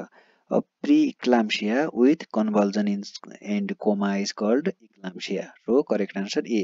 प्री इक्लाम्सिया भएको मान्छे काम्न थाल्यो अथवा बेहोस भयो भने त्यसलाई चाहिँ इक्लाम्सिया भन्ने हो। डेफिनेसन नै यही हो। सो यसको करेक्ट आन्सर के भयो त ए भयो। Question number 33 liver stores iron in the body as a form of protein है। लिभरले आइरनलाई प्रोटिनको फर्ममा स्टोर गर्छ भने त्यसलाई के भन्छ भनेर भनेको छ। अब यो सजिलै क्वेसन हो। यसलाई चाहिँ फेरिटिन भन्छ है। फेरिटिन भनेको एउटा प्रोटिन हो जुन लिभरमा आइरनलाई स्टोर गरेर बस्छ भनेर बुझ्नु पर्यो। अब यो फिब्रिनोजिन भनेको क्लटिङ फ्याक्टर भयो। ग्लोबुलिन भनेको चाहिँ यो इम्युनोग्लोबुलिनहरू है, एक किसिमको प्रोटिन नै हो। हेमोग्लोबिन भनेको चाहिँ यो ब्लडमा हुने कुरा भयो है, लिभरमा हुने कुरो भएन। यो हेमोग्लोबिनले पनि आइरनलाई स्टोर गर्छ एक किसिमको, तर यसले ब्लडमा गर्छ, लिभरमा गर्दैन। लिभर स्टोर्स भने भएर यहाँ चाहिँ फेरिटिन आन्सर भएको। Question number 34 immunity gained by antibody formation during the course of disease is dot immunity भनेको छ। अब कुनै मान्छेलाई रोग लाग्यो, अब त्यो रोग लाग्दाखेरि उसले एन्टिबडी पायो भने त्यो कुन एन्टिबडी हो भनेको छ है। यो एक्टिभ आर्टिफिसियल भनेको चाहिँ यो भ्याक्सिनबाट दिने एन्टिबडी। जस्तो भ्याक्सिन दियो त्यो के भयो त एक्टिभ आर्टिफिसियल भयो। अब यो एक्टिभ नेचुरल भनेको चाहिँ कुनै मान्छेलाई रोग लाग्यो, एकचोटि दादुरा मिजल्स भयो, त्यसपछि त्यसैको इम्युनिटी बसिरहेको छ, दोस्रोचोटि मिजल्स हुँदैन भन्ने कुरा हो। त्यो चाहिँ एक्टिभ नेचुरल हो डिजिजबाट। अर्को यो पेसिभ नेचुरल भनेको चाहिँ जस्तो आमाको दुधबाट है, आमामा कुनै इम्युनोग्लोबुलिनहरू थियो, बच्चालाई दुध खुवायो, आमाबाट बच्चामा गयो, त्यो चाहिँ पेसिभ नेचुरल हो। अब यो पेसिभ आर्टिफिसियल भनेको चाहिँ कुनै इम्युनोग्लोबिनहरू जस्तो रेबिजको हकमा देला अथवा गुलिनबेरी सिन्ड्रोमहरू जतातिर पनि यो इम्युनोग्लोबिनहरू युज हुन्छ, त्यस्तो चाहिँ यो पेसिभ आर्टिफिसियलमा पर्यो। सो करेक्ट आन्सर यसको बी भयो, एक्टिभ नेचुरल हो। क्वेसन नम्बर 35 मा चाहिँ द कजेटिभ एजेन्ट अफ कालाजार भनेर भनेको छ। यो धेरै सोधिराख्ने क्वेसन हो। लिस्मेनिया डोनोभानीले कालाजार गराउँछ, कहिले कुन मस्किटो भनेर सोध्छ। अब तल जसले यो भिडियो हेर्दै हुनुहुन्छ तपाईहरुलाई एउटा क्वेसन, कालाजार चाहिँ कुन मस्किटोले सार्छ अथवा कुन भेक्टरले सार्छ है, मस्किटो हो या भेक्टर हो के हो? अब म अहिले भन्दिनँ, तल कमेन्ट बक्समा लेख्नु होला। Kala-azar is transmitted by which vector है, यो अर्गानिजम त यो लिस्मेनिया डोनोभानी हो, अब भेक्टर चाहिँ कुन हो तल कमेन्टमा लेख्नु होला है त। जहिले हेरे पनि यो भिडियो जसले हेर्नुहुन्छ तल लेख्नु होला। ओके, करेक्ट आन्सर यसको डी हो। 36 मा चाहिँ most commonly fertilisation of oven and sperm occurs in भनेर भनेको छ। यो चाहिँ अब एकदमै धेरै सोधिराख्ने क्वेसन हो। लगभग जसो हरेक इक्जामहरुतिर यो देखिरहेको छ। यो क्वेसन चाहिँ यो मोस्ट कमनली यो फर्टिलाइजेसन हुने भनेको चाहिँ फेलोपियन ट्युबको एम्पुलामा हो। करेक्ट आन्सर यसको यो क्वेसनको हकमा ए भयो। क्वेसन नम्बर 37 मा चाहिँ the percentage of usual weight loss of baby during the first few days भनेको छ। जन्मेको पहिलो हप्तातिर, जन्मेको पहिलो 7 देखि 10 दिनतिर चाहिँ बच्चाको वेट चाहिँ घट्छ। अब कति पर्सेन्ट घट्छ, कति पर्सेन्ट घट्नु नर्मल हो भन्ने कुरा चाहिँ जान्नुपर्ने हुन्छ। एराउन्ड 10% घट्छ है। यसलाई यसरी सम्झिँदा नि हुन्छ, जन्मेको 10 दिनमा 10% घट्छ भनेर सम्झिँदा नि हुन्छ। जन्मेको केही दिनमा 10% घट्छ भन्ने कुरा थाहा पाइराख्नुपर्छ। Correct answer is be. Question number 38 a positive nursing action when caring for a middle age depressed client है। अब मिडल एजको मान्छे छ, डिप्रेसिभ छ, त्यसको चाहिँ पोजिटिभ नर्सिङ एक्सन केयरिङ चाहिँ के होला भन्ने कुरा हो। अब यसको चारवटै अप्सनमा एउटा अप्सन हेर्दाखेरि यो yellow the client to play भनेर अप्सन सी तिर जाँदा बेटर हुन्छ है त। Correct answer C. Question number 39 मा चाहिँ according to the WHO the minimum ANC visit भनेर भनेको छ। अब यस्तै क्वेसन आयो भने त 4 लाउने हो है। करेक्ट आन्सर सी नै हुने हो। तर अब अहिले नयाँ WHO को त्यो नि चेन्ज भइसक्यो। नयाँ गाइडलाइन अनुसार चाहिँ 8 पटक भन्छ, एटलिस्ट 8 पटक भन्छ। सो अब यो ठाउँमा 8 आयो भने 8 तिर जाने। अब यस्तै क्वेसन सेम आयो भने त 4 तिरै जानु पर्यो। तर यस्तै नआउनु नि सक्ला, नयाँ क्वेसन अब आउने क्वेसनहरु त्यहाँ 8 आयो भने 8 तिर जाने। क्वेसन नम्बर 40 मा चाहिँ कोल्ड चेन रिफर्स टु भनेको छ। कोल्ड चेनको डेफिनेसन यो चारवटा मध्ये कुन हो भनेर भनेको छ। अब यो सी नम्बर त्यसै पनि यति ठुलो लेख्या छ हैन, यति ठुलो लेख्या भए त यत्रो मेहनत गरेर लेख्या भए त यही आन्सर होला नि भन्ने कमन सेन्स पनि लाउनु पर्छ कहिले हतारमा है। Storage and transport of vaccine at low temperature from the manufacture place to the vaccination site है। भ्याक्सिन जहाँ बन्यो त्यो भ्याक्सिन त्यहाँ बनेदेखि भ्याक्सिन बच्चालाई लाउन्जेलसम्म जुन कोल्ड चेन मेन्टेन गर्छ भन्नाले एउटा लो टेम्परेचर मेन्टेन गरेर त्यसलाई ट्रान्सपोर्ट अथवा स्टोरेज गराउँछ, त्यही हो कोल्ड चेन भन्ने कुरा जान्नु पर्यो है। अब यो पढिरहनु गोखिरहनु पर्छ त पर्दैन। जहाँ भ्याक्सिन बन्यो त्यहाँबाट बच्चालाई भ्याक्सिन लाउन्जेलसम्म कहीँ स्टोरेज गर्नु पर्ला, कहीँ ट्रान्सपोर्ट गर्नु पर्ला, त्यसको चाहिँ टेम्परेचर चाहिँ एप्रोप्रिएट टेम्परेचर मेन्टेन गर्नु पर्यो भन्ने कुरा हो। करेक्ट आन्सर यसको सी भयो।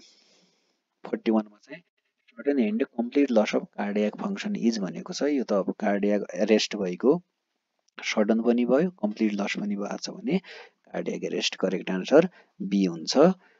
क्वेसन नम्बर 41 मा चाहिँ 42 if a patient is taking कर्टिमोक्साजोल you should advice भनेर भनेको छ। यो कर्टिमोक्साजोल कोही बिरामीले खाइरहेछ भने त्यो घाममा नजाने भनिन्छ, किनभने त्यो कर्टिमोक्साजोलले चाहिँ यो सल्फा ड्रग हो नि त, यसको कम्बिनेसन, अनि सल्फा ड्रग चाहिँ फोटोटक्सिसिटी गराउँछ भन्ने हो। घामले चाहिँ यो खाएको बेला रिएक्सन गर्छ भन्ने हो।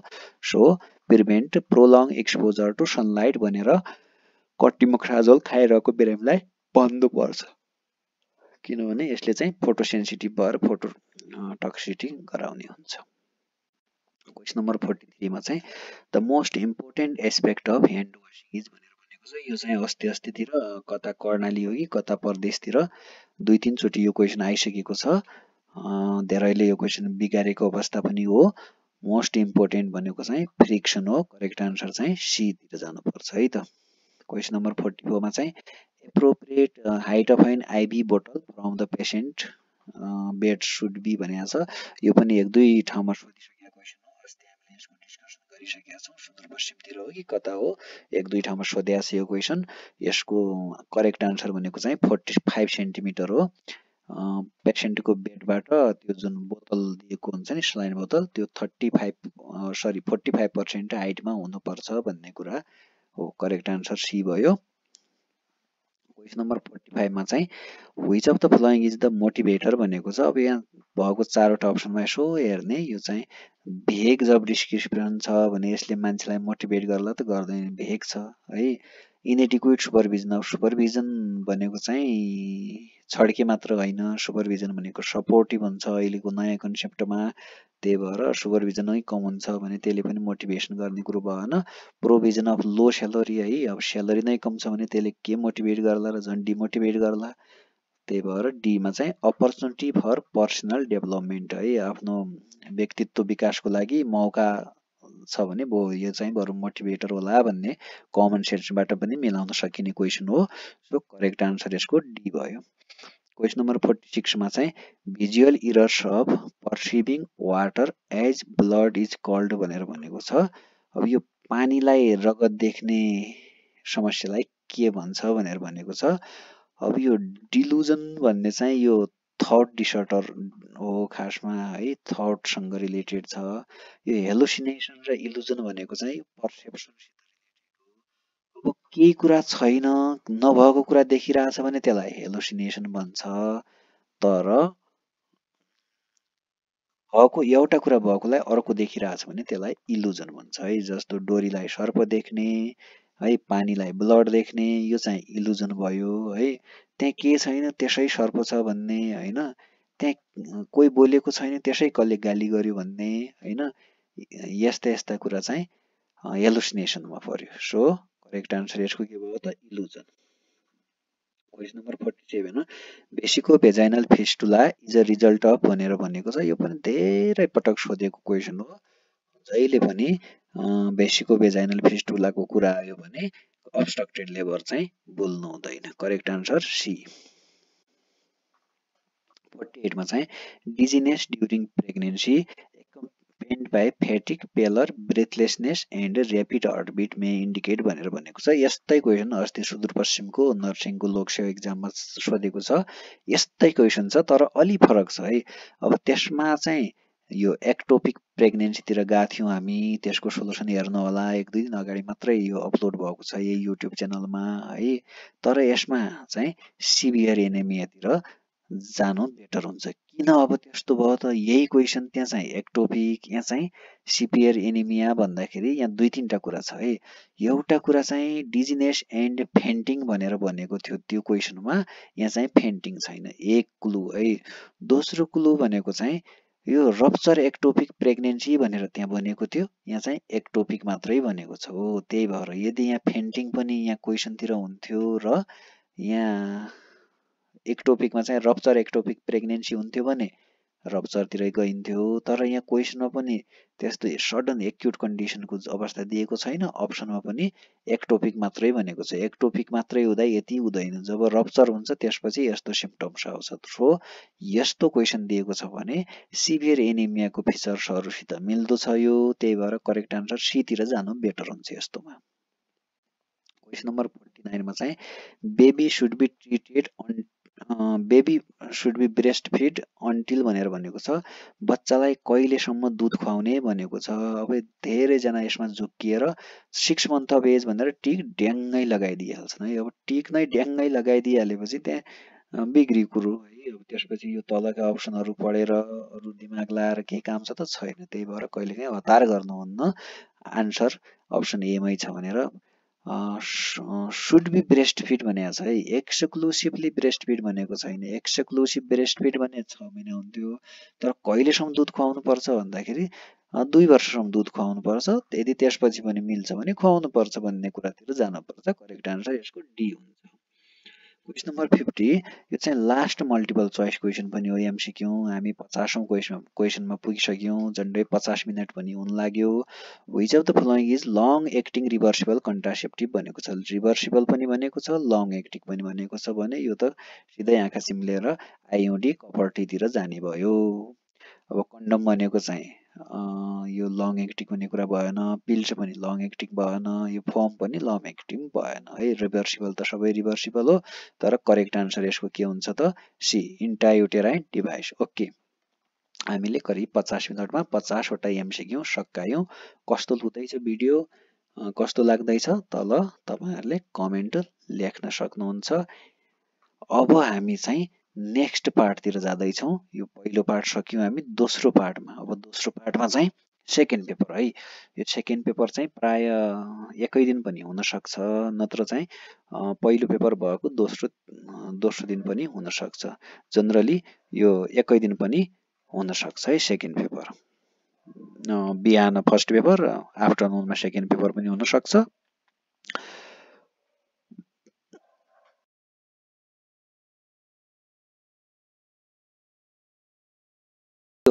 सेकेन्ड पेपर कस्तो छ भने, फर्स्ट पेपर चाहिँ 100 मार्क्सको थियो, 50 वटा एमसिक्यू, 50 मा 50 मिलायो भने 100 मा 100 आयो उता है। अब सेकेन्ड पनि 100 फुल मार्क्सकै छ।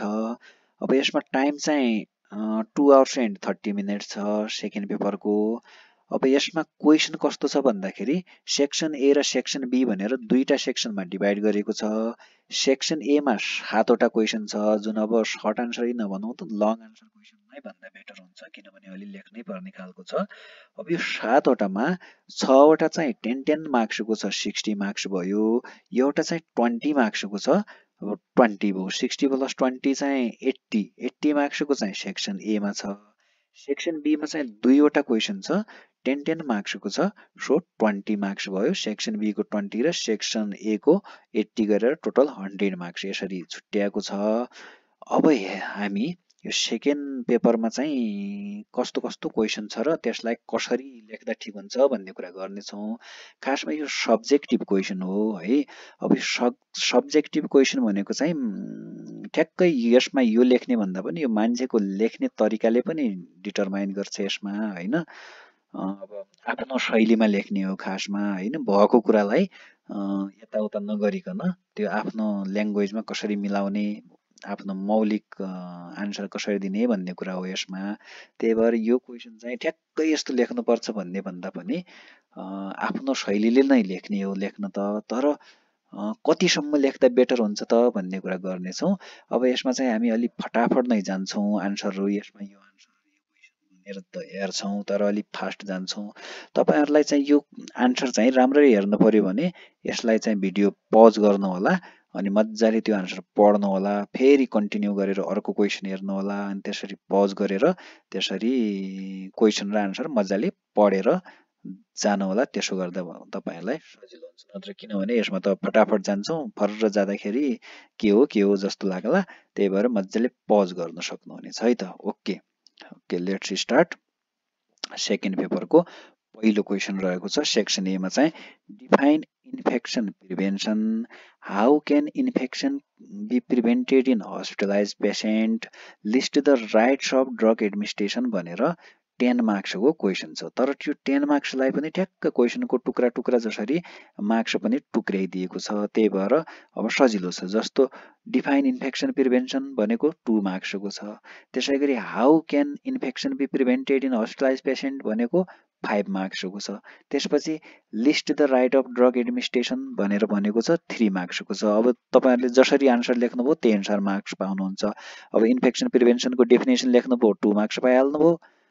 कसरी इन्फेक्सन प्रिभेन्सन गर्छ भनेर लेख्नुभयो 5 मार्क्स पाइहाल्नुभयो, र 6 राइट अफ ड्रग्स एडमिनिस्ट्रेसन लेख्नुभयो 3 मार्क्स, त्यसरी 10 मार्क्स आइहाल्छ है त। अब पहिलो हामी फर्स्ट पार्ट लेखौँ, डिफाइन इन्फेक्सन प्रिभेन्सन भनेर 2 मार्क्सको छ। Infection prevention refers to policies and procedure used to minimize the risk of spreading infections, especially in a hostel and healthcare facilities. यति हो लेख्ने खास, यति लेख्यो भने 2 मार्क्स आइहाल्यो। डेफिनेसन त भनेको छ नि हैन, एक लाइन लेख्न सकिन्छ। इन्फेक्सन प्रिभेन्सन एन्ड कन्ट्रोल आइपिसी बन्छ अहिले है, अहिले आइपिसी बन्छ। Main purpose of आइपिसी is reducing infection rate भनेर भन्ने कुरा हो। यति बुझे पनि भयो, यो लेखिरहनु पर्दैन, माथिको लाइन चाहिँ लेख्यो भने लगभग पुग्छ। 2 नम्बर 2 मार्क्स चाहिँ आइसक्यो है त। अब सेकेन्ड पार्टमा चाहिँ how can infection be prevented in hospitalise patient भनेर 5 मार्क्सको सोधेको छ। 5 मार्क्सको चाहिँ 10 पोइन्ट त लेख्नु पर्यो है। अब ह्यान्ड वासिङ गरेर होला, त्यसपछि use of PP personal protective equipments गरेर होला, त्यसैगरी save use and disposal of sharp, यो जुन सार्प इन्स्ट्रुमेन्टहरू हुन्छ त्यसको चाहिँ सेफ डिस्पोजल गरेर होला। त्यसैगरी यो रिप्रोसेसिङ of reusable medical equipments and instrument है। अब रियुजेबल छ भने त्यसलाई चाहिँ राम्ररी रिप्रोसेसिङ गरेर पनि होला। त्यसैगरी रुटिन इन्भाइरोमेन्टल क्लिनिङको कुरा भयो। रेस्पिरेटरी हाइजिन एन्ड कफ एटिक्युट भनेको यो चाहिँ कसरी खोक्ने भन्ने कुरा हो, यो तरिका हो। यो पनि जसरी यो कोखतिर मुख लाएर खोक्नुपर्छ भन्ने छ नि, त्यस्तै भन्न खोजेको हो यो। त्यसैगरी यो aseptic non touch technique use गरेर होला। त्यसैगरी इफेक्टिभ वेस्ट म्यानेजमेन्टको कुरा होला। एप्रोप्रिएट ह्यान्डलिङ अफ लिनेनको कुरा होला। त्यसैगरी भ्याक्सिनेसनबाट पनि होला, जस्तो अब सिओपिडीको पेसेन्ट छ भने न्युमोकल हैन, इन्फ्लुएन्जा भ्याक्सिनको कुरा होला, यिनीहरू भन्न खोजेको हो। यसरी 10 वटा पोइन्ट्स लेख्नुभयो भने 5 मार्क्स यसबाट पनि आयो। अब थर्ड पार्ट के छ, राइट्स अफ ड्रग एडमिनिस्ट्रेसन भनेको छ 3 छ भने कम्तीमा 6 वटा लेख्नु पर्यो है। 3 को लागि 6 वटा, जस्तो right patient, right medication, right dose, right route, right time and right documentation, यो 6 वटा त लेख्नै पर्यो। यति लेख्यो भने 6 मार्क्स आइहाल्यो है। 6 मार्क्सको 3 मार्क्सको लागि यति लेखे पुग्यो। तर यसका साथसाथै अरू पनि छ राइटहरू, यदि तपाईँलाई याद छ भने अरू पनि लेखिदिनुहोस्, किनभने फुल मार्क्स आउँछ। यसमा कन्जुसाइ गर्ने कुरो भएन। Right patient education लेखिदिनुहोस्, right to refuse लेखिदिनुहोस्, पेसेन्टको right हो म लिन्न खान्न भन्न पाउँछ। त्यसपछि राइट एसेसमेन्टको कुरा लेखिदिनुहोस् र राइट इभ्यालुएसनको कुरा पनि लेखिदिनुहोस्। माथिको यो 6 वटा लेख्नै पर्ने इम्पोर्टेन्ट हो। यो तलको चाहिँ जुन 4 वटा छ त्यो चाहिँ लेखे राम्रो भन्ने कुरा हो। ओके, यति सेक्सन ए को यो फर्स्ट क्वेसन थियो। फर्स्ट क्वेसनमा चाहिँ यति 10 मार्क्स चाहिँ आउँछ यति लेख्यो भने है त। ओके, क्वेसन 2 मा जाउँ। What do you mean by primary health care, describe it's major 4 pillars भनेर भनेको छ। प्राइमरी हेल्थ केयरको डेफिनेसन लेख्यो भने 2 मार्क्स छ। 4 वटा पिलरको बारेमा अलिअलि डिस्क्राइब गरेर लेख्यो भने चाहिँ 2 into 2 जस्तो होला 8 मार्क्स छ। यसरी 10 मार्क्सलाई डिभाइड गरेको छ। अब primary health केयरको definition लेखिहालौँ। Primary health care is essential health care made universally accessible to individual and acceptable to them through their full participation and at a cost the community and country can afford. यति लेख्यो भने 2 marks आइहाल्छ। यो WHO को definition पनि छ है। यो WHO को डेफिनेसन चाहिँ ठ्याक्क याद गर्न अलि लामो छ है। सक्नुहुन्छ भने त यो WHO को डेफिनेसन लेख्नुहोस् हैन। यदि यो सक्नुहुन्न भने यो माथिको लेखे पनि 2 मार्क्सको लागि पुग्छ। अब यो दुईटै लेखिदिनुहुन्छ, टाइम पनि पुग्यो, याद पनि छ भने राम्रै हो। दुईटा प्याराग्राफमा दुईटा लेखिदिनुहोस् है, 2 मार्क्स आयो यति भयो। अब अर्को हाम्रो मेजर 4 पिलर्स अफ PSC भनेर भनेको छ 8 मार्क्सको छ भन्नाले एउटा पिलरको बारेमा लेखेको 2 मार्क्स हुने भयो। अब त्यसरी हामीले लेख्नु पर्यो। पहिलो पिलर भनेको चाहिँ कम्युनिटी पार्टिसिपेसन भनेर लेख्नु पर्यो। यसमा community participation is a process in which community people voluntarily serve their community health care भनेर एउटा पोइन्ट लेख्नु पर्यो। It is absolutely a social approach. Participate should identify the health need of the community, planning, organizing, decision making and implementation of health programs sponsored by the government or non-governmental organization भनेर लेखिदिनुहोस्। र it also ensures effective and strategic planning and evaluation of healthcare services भनेर लेखिदिनुहोस्। Community participation वाला एउटा pillar हामीले लेख्यौं, एउटा पिलरको 2 marks थियो, यति लेख्नुभयो भने 2 मार्क्स आयो। त्यसपछि मेजर 4 पिलर्सको अर्को पिलर इन्टरसेक्टोरल कोअर्डिनेसन, यसमा पनि अलिकति लेख्नु पर्यो, 2 मार्क्सको छ। Intersectoral coordination plays a significant role in performing different aspects of healthcare services. The involvement of specialized non-governmental organizations, private sectors, and public sectors is important for the successful operation of the healthcare system. It also refers to delivering healthcare services in an integrated way. यति लेखिदिनुहोस्। दोस्रो pillar पनि सकियो, 2 marks यसबाट पनि आयो। अझै थपिदिनुहोस् एउटा point. It is necessary that departments such as agriculture, animal husbandry, food industry, education, housing, public works, communication and other factors need to be involve in achieving health for all भनेर यति लेखिनुभयो भने त 2 marks पुरै आइहाल्यो है त। हामीले दुईटा पिल्लर सक्यौं। तेस्रो पिल्लर रहेको छ एप्रोप्रिएट टेक्नोलोजिज है। The technologies to be implemented for health care system development should be available and accessible for health care services. The technologies should be scientifically sound, एडप्टेबल to local needs and acceptable to the doctor and health care workforce भनेर दुईटा point यहाँ लेख्नुभयो भने यसबाट पनि 2 marks आयो। र last pillar रहेको छ support mechanism made available. Support mechanism are vital to health and quality of life. Support mechanism include that the people are getting personal, physical, mental, spiritual and instrumental support to meet goals of primary health care. Primary health care depends on the adequate number and distribution of trained physicians, nurses, community health workers and others working as a health team and supported at the local and referral levels भनेर यति लेख्न सक्नुभयो भने 2 marks यसबाट पनि आयो। Total 10 मार्क्सको question 10 मा 10 आउँछ यति लेख्यो भने है। ओके, क्वेशन नम्बर 3 मा जाउँ। क्वेशन नम्बर 3 मा चाहिँ elaborate the minor disorders of pregnancy and explain in detail any one of them भनेर भनेको छ। यो माइनर डिसअर्डर्स अफ प्रेग्नेन्सी लेखेको चाहिँ 5 मार्क्सको छ। त्यसपछि एउटा डिसअर्डरलाई एक्सप्लेन गरेको 5 मार्क्सको छ। त्यसरी 10 मार्क्सको छ। हामी त्यसै अनुसार लेख्छौं। पहिला माइनर डिसअर्डर अफ प्रेग्नेन्सी 5 मार्क्सको लेख्छौं। यो चाहिँ सिस्टम वाइज लेख्दा के हुन्छ है। अब डाइजेस्टिभ सिस्टममा के डिसअर्डर हुन्छ त प्रेग्नेन्सी हुँदा भन्ने कुरा नजिया, भोमिटिङ हैन, मर्निङ सिकनेस हुन सक्ने भयो, हार्ट बर्न भयो, एक्सेसिभ सेलिब्रेसन होला, पाइका इटिङ। यो भनेको चाहिँ आइरन डेफिसिएन्सी एनिमिया, माटो खाने हुन्छ नि त्यसलाई पाइका इटिङ भन्छ। कन्स्टिपेसन हुन सक्ने भयो र हेमोरोइड्स। यी प्रब्लमहरु डाइजेस्टिभ सिस्टममा हुन्छन् as a minor disorder of pregnancy. त्यसपछि यो मस्कुलोस्केलेटल सिस्टममा के हुन्छ भन्ने कुरा यसमा चाहिँ ब्याकेक हुन सक्छ र क्र्याम्पिङ लेग्स हुन सक्छ एमएसके मा।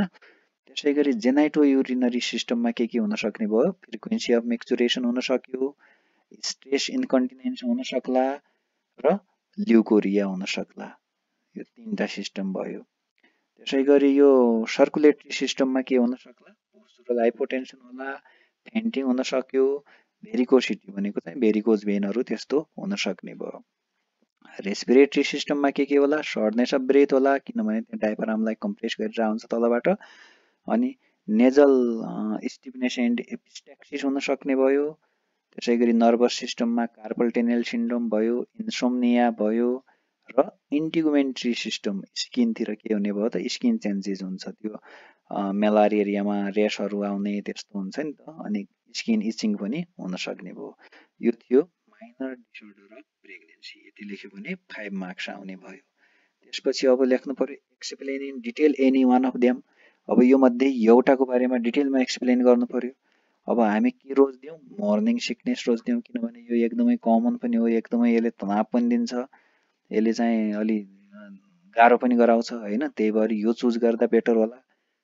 जुन चुज गरेर हुन्छ, तर हामी अहिले यसलाई चुज गर्छौँ। अब मर्निङ सिकनेसमा चाहिँ लेख्नु पर्यो अलिकति, किनभने 5 मार्क्सको हो नि त। हो, common symptoms of nausea and vomiting usually during the first trimester of pregnancy है। Morning sickness it may occur usually in the morning but may occur at any time during the day. Morning sickness नाम भए पनि usually मर्निङमा हुन्छ, तर डेमा कुनै पनि समयमा हुन सक्छ भन्ने कुरा लेखिदिनु पर्यो। Some degree of nausea with or without vomiting occurs in up to 90% of pregnancies है।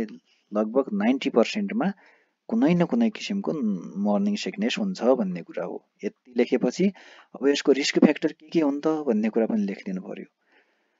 Non pregnant people who experiences nausea and vomiting related to oestrogen based medication. अब प्रेग्नेन्ट नहुँदै जो एस्ट्रोजन रिलेटेड मेडिकेसनहरू जस्तो ओरल कन्ट्रासेप्टिभ होला होइन, पिल्सहरू यसो खाँदाखेरि पहिल्यै nausea vomiting हुन्थ्यो भने उसलाई अलिक बढी हुने भयो।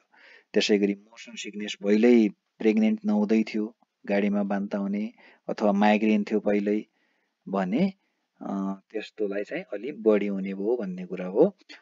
अब त्यसै गरी यो जेनेटिक फ्याक्टरहरूले पनि, जस्तो होइन आमालाई दिदीलाई त्यस्तो थियो भने त्यो पनि रिलेसन हुन सक्ने भन्ने कुरा हो। त्यसै गरी ट्विन होइन, अब दुईटा बच्चा छन् भने अलि यो हर्मोन लेभल बढ्ने भएर यसले पनि मर्निङ सिकनेस बढ्छ सिङ्गल भन्दा भन्ने कुरा हो। अनि हिस्ट्री अफ माइग्रेन छ भने अघि नै भने जस्तै त्यो भयो। त्यसै गरी past history of morning sickness पहिलो प्रेग्नेन्सी हुँदाखेरि होइन विगतमा पनि थियो भने त्यसमा पनि हुन सक्ने भयो, त्यो पनि रिस्क फ्याक्टर हो। यति लेख्नु पर्यो रिस्क फ्याक्टर। अब यो कजेजहरू किन हुन्छ त मर्निङ सिकनेस भन्दाखेरि sudden rise in एससिजी and estrogen in the blood stream which stimulate the यो सिटिजेड भनेको चाहिँ यो केमो रिसेप्टर ट्रिगर जोन भन्ने जुन ब्रेनमा हुन्छ त्यसलाई चाहिँ स्टिमुलेट गर्छ, जसले चाहिँ नजिया भोमिटिङ हुन्छ भन्ने के रहेछ त कारण? एससिजी र एस्ट्रोजेनको कारण रहेछ।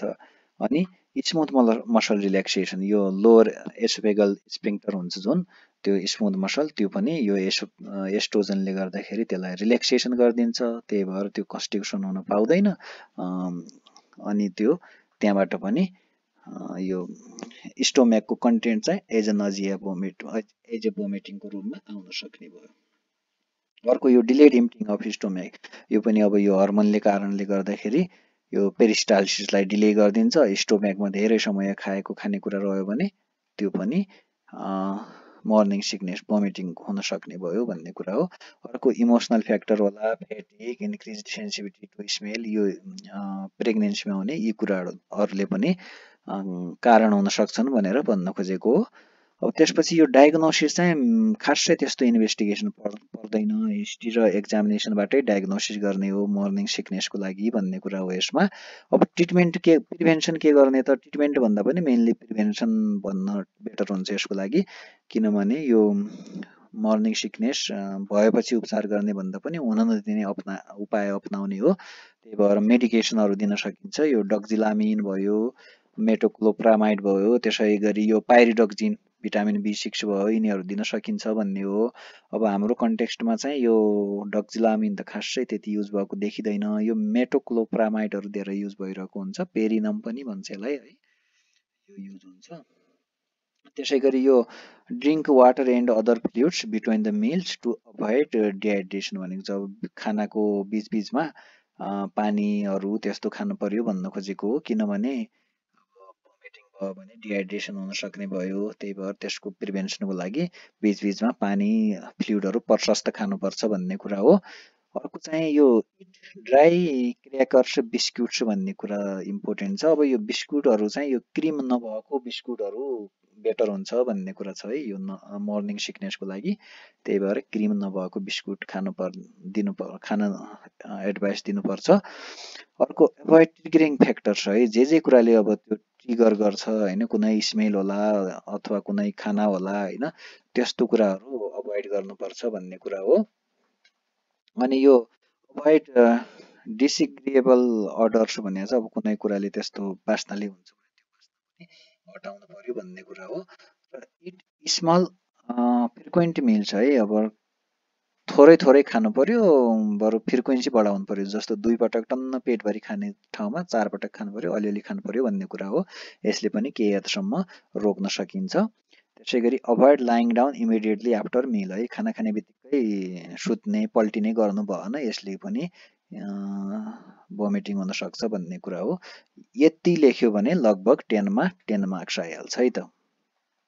ओके, अनि रिएस्युरेन्स पनि इम्पोर्टेन्ट छ। अब यो ठुलो समस्या होइन, ठिकै हुन्छ भन्ने कुरा एक किसिमको रिएस्युर पनि गर्नु पर्यो जसलाई मर्निङ सिकनेस भइरहेछ है। यति लेख्यो भने 10 मार्क्स आइहाल्छ। क्वेसन नम्बर 3 पनि हामीले सक्यौँ।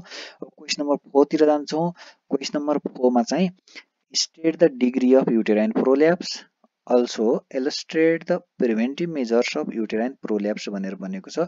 यो डिग्री अफ युटेराइन प्रोल्याप्स लेखेको 3 मार्क्स छ, अनि preventive measures of uterine prolapse लेखेको 7 मार्क्स छ। अब त्यही अनुसार लेख्न पर्यो। डिग्री अफ युटेराइन प्रोल्याप्स 3 मार्क्सको छ, 3 मार्क्स ट्याङ्गै आइहाल्छ। फर्स्ट डिग्री भनेको के हो त, यति मात्र लेखेर हुँदैन, तल अलिकति लेखिदिनुपर्छ फुल marks ल्याउनलाई। First degree, the uterus डिसेन्ड्स down from it's anatomical position भन्नाले external us at the level of इस्टियल spine, but the external us still remain inside भेजाइना भनेर फर्स्ट डिग्री भयो। त्यसपछि second degree, the external us प्रोट्रुड्स outside the vaginal introitus but the uterine body still remains inside vagina भनेर लेख्नु पर्यो। त्यसपछि third degree, the uterine cervix and body descends to the outside and introitus. It is also known as प्रोस्टेन्सिया or complete prolapse है। कहिलेकाहीँ एमसिक्यूमा सोधिदिन सक्छ प्रोस्टेन्सिया कुन stage हो भन्दा थर्ड स्टेज भनेर बुझ्नुपर्छ, अथवा कम्प्लिट प्रोल्याप्स भनेको थर्ड स्टेज भनेर जान्नुपर्छ। 3 डिग्री अफ युटेराइन प्रोल्याप्स हामीले लेख्यौँ, यति लेख्यो भने 3 मार्क्स आउँछ। ओके, अब अर्को 7 मार्क्समा जान्छौँ हामी। Preventive measures of uterine prolapse. पहिला, women should be advise to avoid प्रेग्नेन्सिज in quick succession है। एउटा बच्चा पाएपछि कम्तीमा 3 वर्ष जति ग्याप हुनुपर्छ भन्ने छ होइन। अब एक वर्षको फरकमा पाउन थाल्यो अथवा 2 वर्षकै फरकमा पाउन थाल्यो भने त्यसले चाहिँ युटेराइन प्रोल्याप्स हुन सक्ने भनेर त्यो कुरा चाहिँ पहिल्यै क्लियर गराइदिनु पर्यो। बच्चाको ग्याप राख्नुपर्छ, एसटी भन्छ, healthy timing and spacing of pregnancy भन्छ होइन। त्यो बारेमा काउन्सिलिङ गर्नु पर्यो भन्ने कुरा हो। अनि त्यसपछि अब फर्स्ट स्टेज अफ लेबरमा, यो त अब लेबर नहुँदै भन्ने कुरा भयो पहिलो पोइन्ट। दोस्रो पोइन्टमा चाहिँ फर्स्ट स्टेज अफ लेबरमा के गर्ने त भन्दा अभोइड बियरिङ डाउन। अब धेरै बियरिङ डाउन फोर्स पनि गर्नु भएन है। बल्गर भन्ने जुन कुरो आउँछ नि त्यो फर्स्ट स्टेजमा गर्नु भएन है। सेकेन्ड स्टेजतिर चाहिँ गर्नु पर्यो। फर्स्ट स्टेजमै बियरिङ डाउन फोर्स गर्यो भने यो पनि एउटा युटेराइन प्रोल्याप्सको रिस्क फ्याक्टर हो, त्यही भएर अभोइड गर्नु पर्यो। अर्को, bridge or फर्सेप delivery before full डाइलेटेसन of cervix shouldn't be attempted भनेको छ। सर्भिक्सको फुल डाइलेसन होइन 10 सेन्टिमिटर डाइलेट नभइकन यो ब्रिज भयो, फोर्सेप डेलिभरीहरू गर्नु भएन भन्ने कुरा हो। फर्स्ट स्टेजमा गर्ने कुरा यी थिए। त्यसै गरी सेकेन्ड स्टेज अफ लेबरमा के गर्न सकिन्छ त, एभोइड प्रोलङ्गेसन अफ दिस स्टेज। अब सेकेन्ड स्टेज सुरु भएपछि त्यो डेलिभरी हुँदाखेरि भन्नुहुन्छ नि बल्गर जोर कर बल्गर, त्यो के भन्नुहुन्छ नि हो, त्यो भनेको चाहिँ एक किसिमको त्यो सेकेन्ड स्टेजलाई सर्ट बनाउनको लागि हो त्यो। अनि अर्को कुरा चाहिँ perform episiotomy if tears or over stitching of perineum is फेयर्ड भनेर भनेको छ। अब सेकेन्ड स्टेजमै हो इपी दिने पनि होइन। अब यदि इपी दिने इन्डिकेसन छ भने इपी पनि दिइहाल्नुपर्छ भन्ने कुरा हो। सेकेन्ड स्टेजमा गर्ने कुरा यी भए। अब त्यसै गरी यो थर्ड स्टेजमा के गर्न सकिन्छ भन्दाखेरि एभोइड क्रेट्स मेथड भनेको छ। यो भनेको यो युरिनरी ब्लाडरलाई कम्प्रेसन गर्ने एउटा मेथड हो। यो गर्यो भने यसले पनि युटेराइनलाई चाहिँ प्रोल्याप्समा गर्छ भनेर, त्यही भएर यो मेथड गर्नु हुँदैन भन्ने कुरा हो। अर्को चाहिँ अब यो इपी दिएको छ भने त्यसलाई चाहिँ राम्ररी सुचर गर्नुपर्छ भन्ने कुरा पनि हो है। यो चाहिँ थर्ड स्टेजमा बच्चा जन्मेपछि गर्ने कुराहरू हुन्। इपी दिएको छ भने त्यसलाई राम्ररी सुचर गर्नु पर्यो भन्ने कुरा हो। अब यो क्रेट्स मेथड चाहिँ अभोइड गर्नु पर्यो।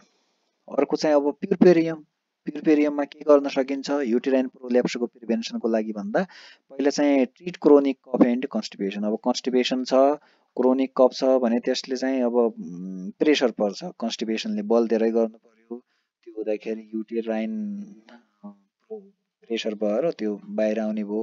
त्यसै गरी खोकी, अब कफले त नर्मली हर्निया त हुन्छ भने अब त्यो युटेरस पनि तल जाने सम्भावना बढ्ने भयो।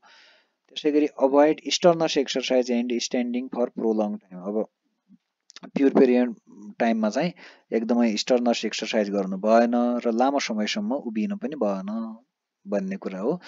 यो थियो प्रिभेन्सनको मेथडहरू। यति लेख्यो भने लगभग 7 मार्क्स यसमा आइहाल्छ। 7 + 3 10 मार्क्सको यो पनि हामीले सकायौँ। क्वेसन नम्बर 5 मा चाहिँ अर्को क्वेसन रहेको छ, describe briefly about the national health status in Nepal, also explain the role of nurses to decrease the neonatal mortality rate of children भनेर भनेको छ। अब यो नेसनल हेल्थ स्टाटस, नेपालको नेसनल हेल्थ स्टाटसको बारेमा डिस्क्राइब गरेको 4 नम्बर छुट्याएको छ र यो न्युनेटल मोर्टालिटीमा नर्सको रोल के हो भन्ने कुरा लेखेकोमा 6 मार्क्स छुट्याएको छ। अब यो चाहिँ पुरै सब्जेक्टिभ क्वेसन हो, आफ्नो हिसाबले मिलाएर लेख्ने हो। ठ्याक्कै यो यसको आन्सर यो भन्ने चाहिँ हुँदैन। यो क्वेसन चाहिँ पुरै सब्जेक्टिभ हो के भन्नाले, कसरी लेख्ने भन्नाले नेपालको हेल्थ स्टाटस चाहिँ आफ्नो ल्याङ्ग्वेजमा लेख्ने हो। अब एउटा यो मोडेल चाहिँ तयार गरिएको छ, यसरी लेख्दा पनि हुन्छ भनेर है, तर यसको ठ्याक्कै यही आन्सर हो, यो बाहेक अरू लेख्न हुँदैन भन्ने कुरा चाहिँ हुँदैन है। यो चाहिँ आफ्नो ल्याङ्ग्वेजमा लेख्ने क्वेसन हो यो। अब जस्तो कसरी लेख्न सकिन्छ भने Nepal faces several health challenges due to it's geographical diversity, limited health care infrastructure and socio economic factors भनेर एक लाइन लेखिदिन सकिन्छ। त्यसै गरी हेल्थ केयर इन्फ्रास्ट्रक्चरको अवस्था के छ त भन्दाखेरि Nepal has made progress in expanding it's health care infrastructure but there are still significant gaps particularly in rural and remote areas. Access to quality healthcare services remains challenging for many people, especially those living in mountainous region भनेर यसरी health care इन्फ्रास्ट्रक्चरको एउटा लेखिदिन सकिन्छ। त्यसै गरी communicable डिजिजको के छ त भन्दा यसमा पनि अलिकति लेख्न सकिन्छ। Nepal faces various communicable diseases including respiratory भयो, डायरियल भयो, TB, malaria, dengue, waterborne diseases होला, भेक्टरबोर्न डिजिजेज होला हैन, more prevalent during the monsoon season, बढी जसो बर्खातिरै हुने गर्छन् भनेर एउटा लेख्न सकियो यसको पनि। त्यसपछि एनसिडी नन कम्युनिकेबल डिजिजको पनि लेख्न सकियो अलिकति, जस्तो non communicable diseases such as cardiovascular, diabetes, cancer, chronic respiratory conditions are becoming increasingly common in Nepal. Lifestyle factors including sedentary behavior, unhealthy diet and tobacco use contribute to the rising burden of NCDs भनेर यो पनि एउटा लेख्न सकियो। त्यसै गरी infectious disease आउटब्रेकको के छ त भनेर अलिकति लेख्न सकियो। Nepal has experienced occasional outbreaks of diseases like cholera, measles in recent years. The country has also faced challenges related to emerging infectious disease including COVID-19 pandemic भयो। The government and healthcare system have been working to mitigate the impact of those outbreak भनेर अलिकति यसमा पनि लेखिदिन सकियो। त्यसै गरी maternal and child हेल्थको के छ त यसमा पनि अलिकति लेखिदिन सकियो। Nepal has made progress in improving maternal and child health indicators but challenges persist. Maternal mortality rates, although declining, are still relatively high.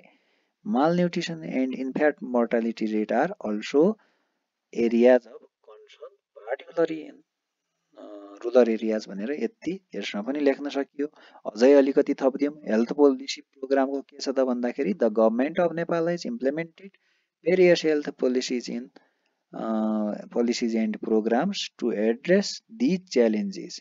Initiatives including the provision of basic health care services छ, immunization campaignहरु छ, family planning campaign छ, and effort to strengthen the health system at all levels भनेर यति यसमा पनि लेखिदियो। यो भन्दा त कति लेख्नु, यति लेख्यो भने 4 मार्क्स त आइहाल्छ नि है।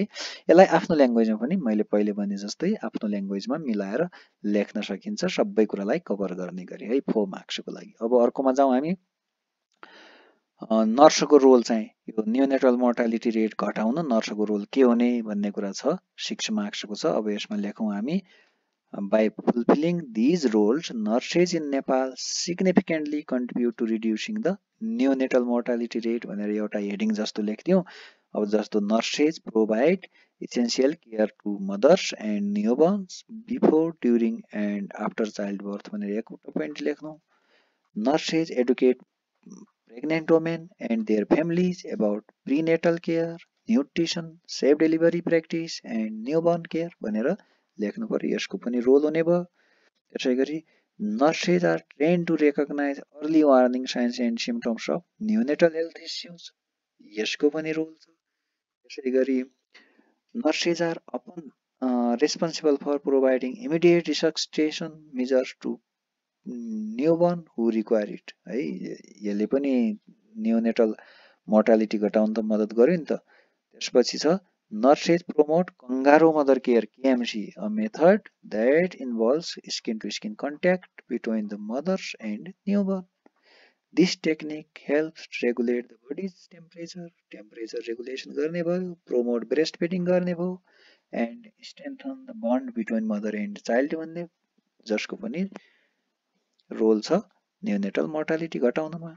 त्यसैगरी अझै लेख्न सकियो nurses encourage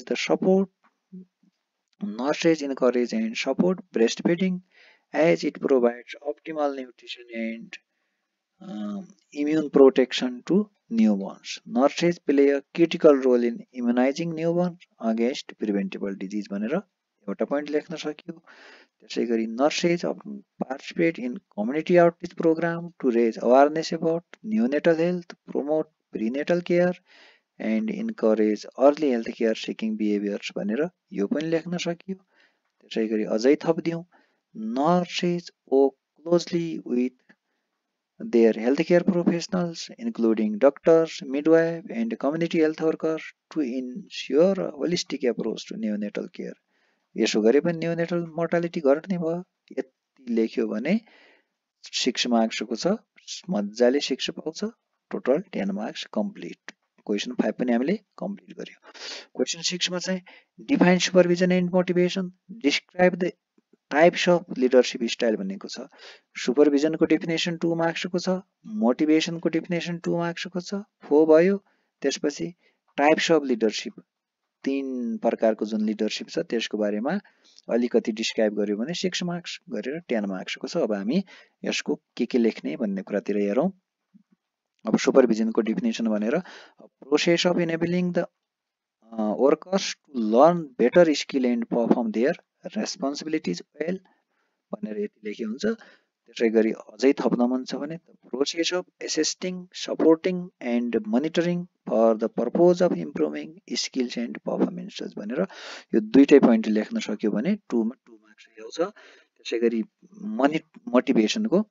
मोटिभेसनको चाहिँ the ड्राइभन force within individuals by which they attempt to achieve some goals in order to fulfill some needs or expectation एउटा पोइन्ट लेख्नु पर्यो। त्यसैगरी अझै थप्दियौँ एउटा an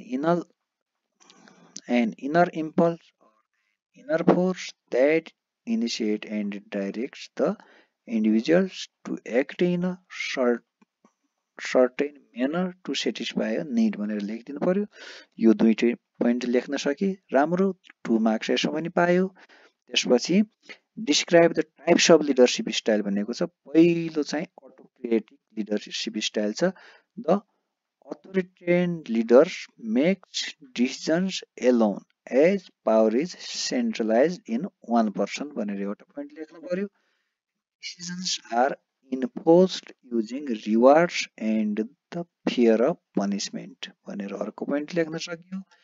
it is an एब्युजिभ unprofessional style called बोसिङ people around भनेर अर्को point यति लेख्नु भने चाहिँ मोर देन इनफ हुन्छ।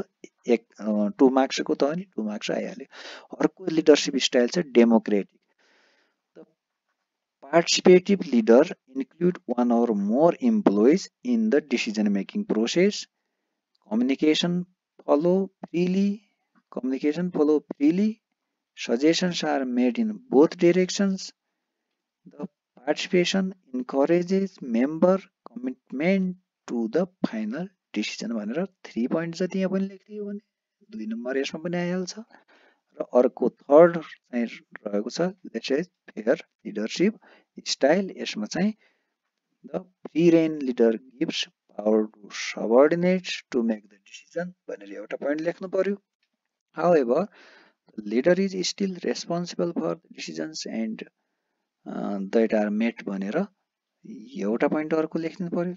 This is used when employees are able to analyze the situation भनेर लेख्यो भने 2 मार्क्स यसको पनि आइहाल्यो। Total 6 marks plus 4 marks 10 marks यो पनि क्वेशन नम्बर 6 पनि सक्यो। Question number 7 give the meaning of appendicitis भनेको छ। स्टेट साइन एन्ड सिम्पटम्स भनेको छ। Explain pre operative and post operative management of patient with एपेन्डेक्टोमी भनेको छ। Describe about discharge teaching to be provided to this patient as well भनेर एपेन्डिसाइटिसको detail case लेख्यो भने 20 मार्क्सको दिएको छ। अब यो 2 + 4 + 4 + 5 + 5 भनेर 20 बनाएको छ। अब यसमा कसरी डिभाइड गरेको हुनुपर्छ भनेर यहाँ एक किसिमको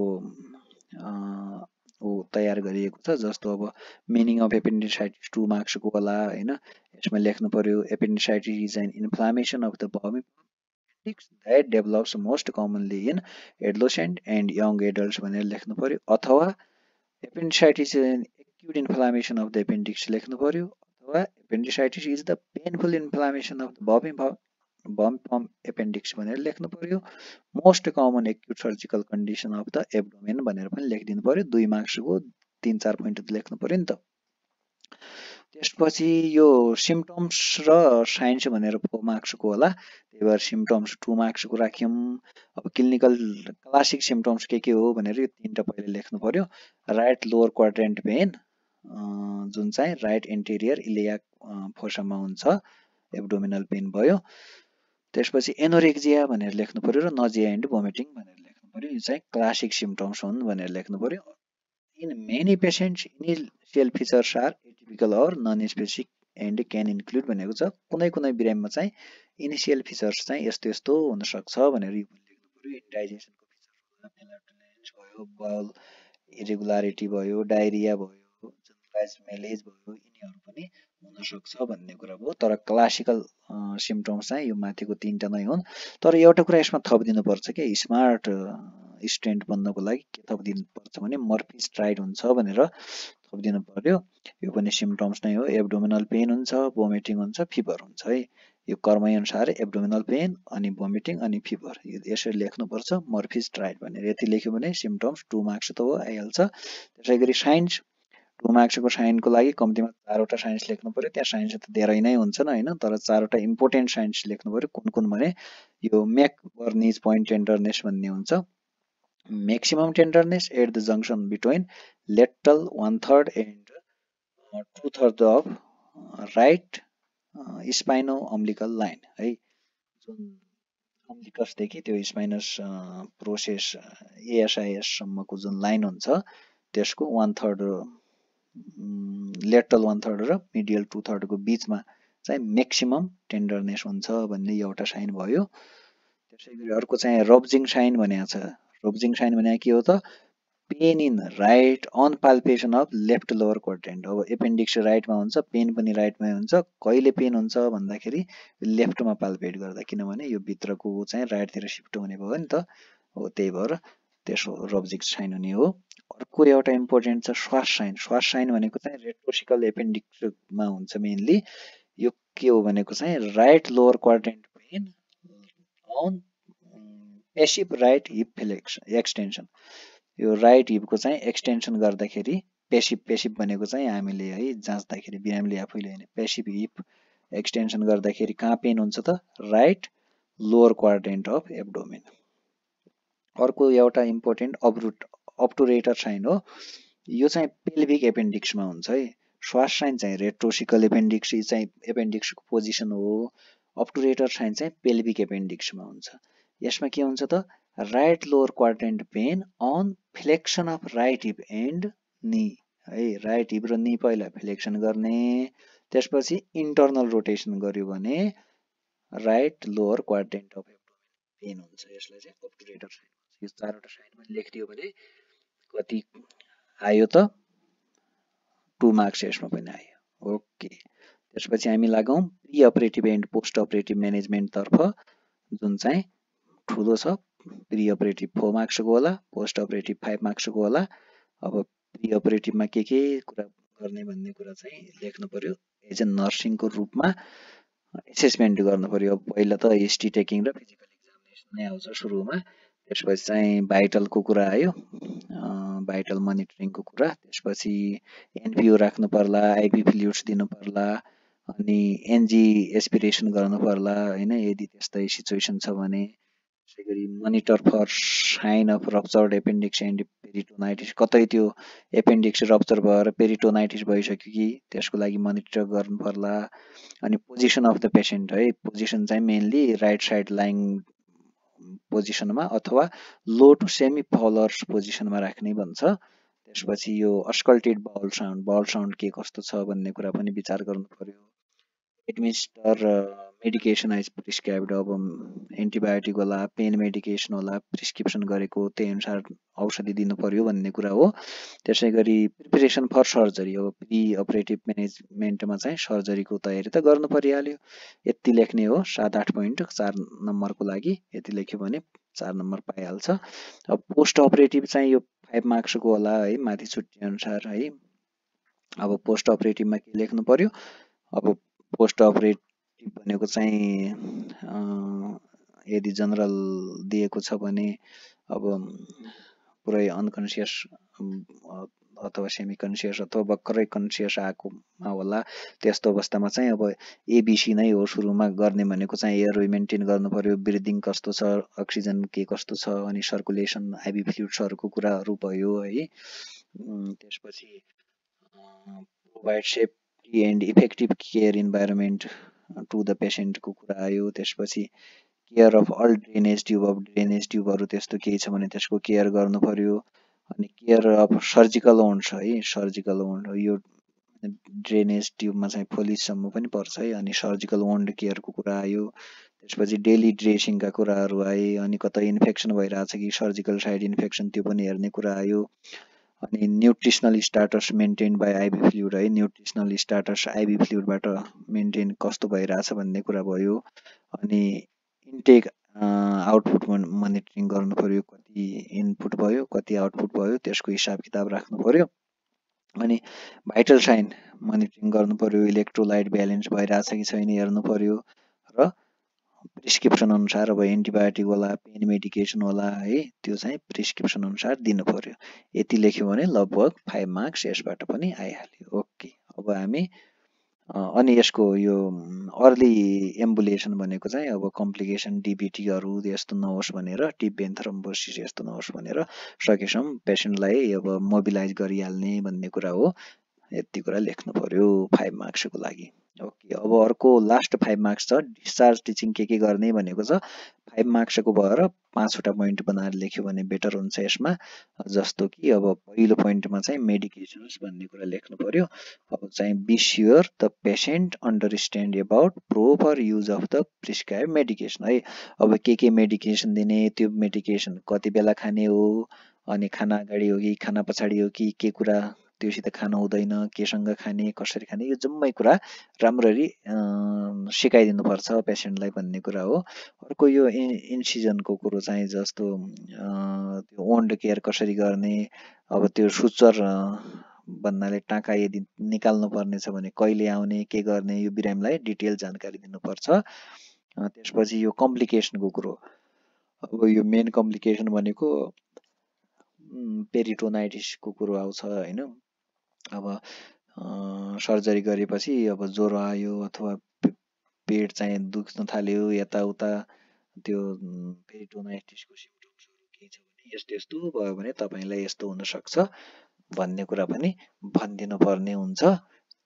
यस्तो भयो भने तुरन्त आउनु होला भन्ने कुरा गरिदिनु पर्यो। अनि न्युट्रिसनको कुरो है, अब सर्जरी गरेको छ होइन, कुन डाइट खाने, कस्तो डाइट नखाने, कस्तो डाइटलाई बढी प्रायोरिटी दिने भन्ने कुरा पनि भनिदिनु पर्यो।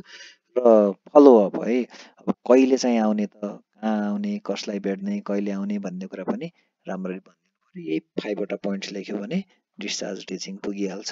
क्वेसन नम्बर यो 7 पनि हामीले सक्यो, जुन चाहिँ लामो क्वेसन थियो 20 मार्क्सको। ओके, क्वेसन 7वटै हुन् सेक्सन ए को। अब हामी सेक्सन बी मा हेर्छौँ, 2वटा क्वेसन छन्। सेक्सन बी को फर्स्ट क्वेसन रहेको छ, according to Nepal health service act 2053 what are the conditions for termination of health staff from his or job explain भनेर भनेको छ। 10 मार्क्सको दिएको छ, कस्तो अवस्थामा चाहिँ जागिरबाट बिदा भइन्छ भनेर भन्न खोजेको हो। यो नेपाल हेल्थ सर्भिस एक्ट 2053 मा भएको व्यवस्था लेख्नु पर्ने हुन्छ। पहिला लेख्नु पर्यो सेक्सन 74 को 1 मा चाहिँ के व्यवस्था गरेको छ भने, सेक्सन भनेको चाहिँ यो दफा भन्छ, नेपाल स्वास्थ्य सेवा ऐनको दफा 74 को उपदफा 1 मा चाहिँ के भनेको छ भने, an employee may be रिमुभ्ड from serve without being disqualified for the health service in the future in any of the following circumstances भन्दा। अब यो तलका मध्ये कुनै काम गर्यो भने भविष्यमा स्वास्थ्य सेवाको लागि अयोग्य नहुने गरी निकाल्न सकिन्छ भनेर यो दफा 74 को 1 मा यो कुरा गरेको छ है। ओके, अब हामी हेरौँ। पहिला भनेको छ, if the employee acts recklessly और विथ के भनेको छ, अल्टेरियर मोटिभ भनेर भनेको छ। यो चाहिँ दफा के अरे 74 को 1 मा भएको पहिलो व्यवस्था यो भयो है। यो भनेको चाहिँ लापरवाही अथवा त्यो बदनियतले काम गरेमा भनेर भन्न खोजेको हो। त्यसपछि अर्को पोइन्ट के छ यहाँ भने, if the employee fails to perform the duties और रेस्पोन्सिबिलिटिज अफ हिज और हर पोस्ट भनेको छ। अब यो कर्मचारीले आफ्नो पदको काम अथवा जिम्मेवारी पुरा गर्न नसकेपछि भनेर भन्न खोजेको हो 2 मा चाहिँ। अनि त्यसपछि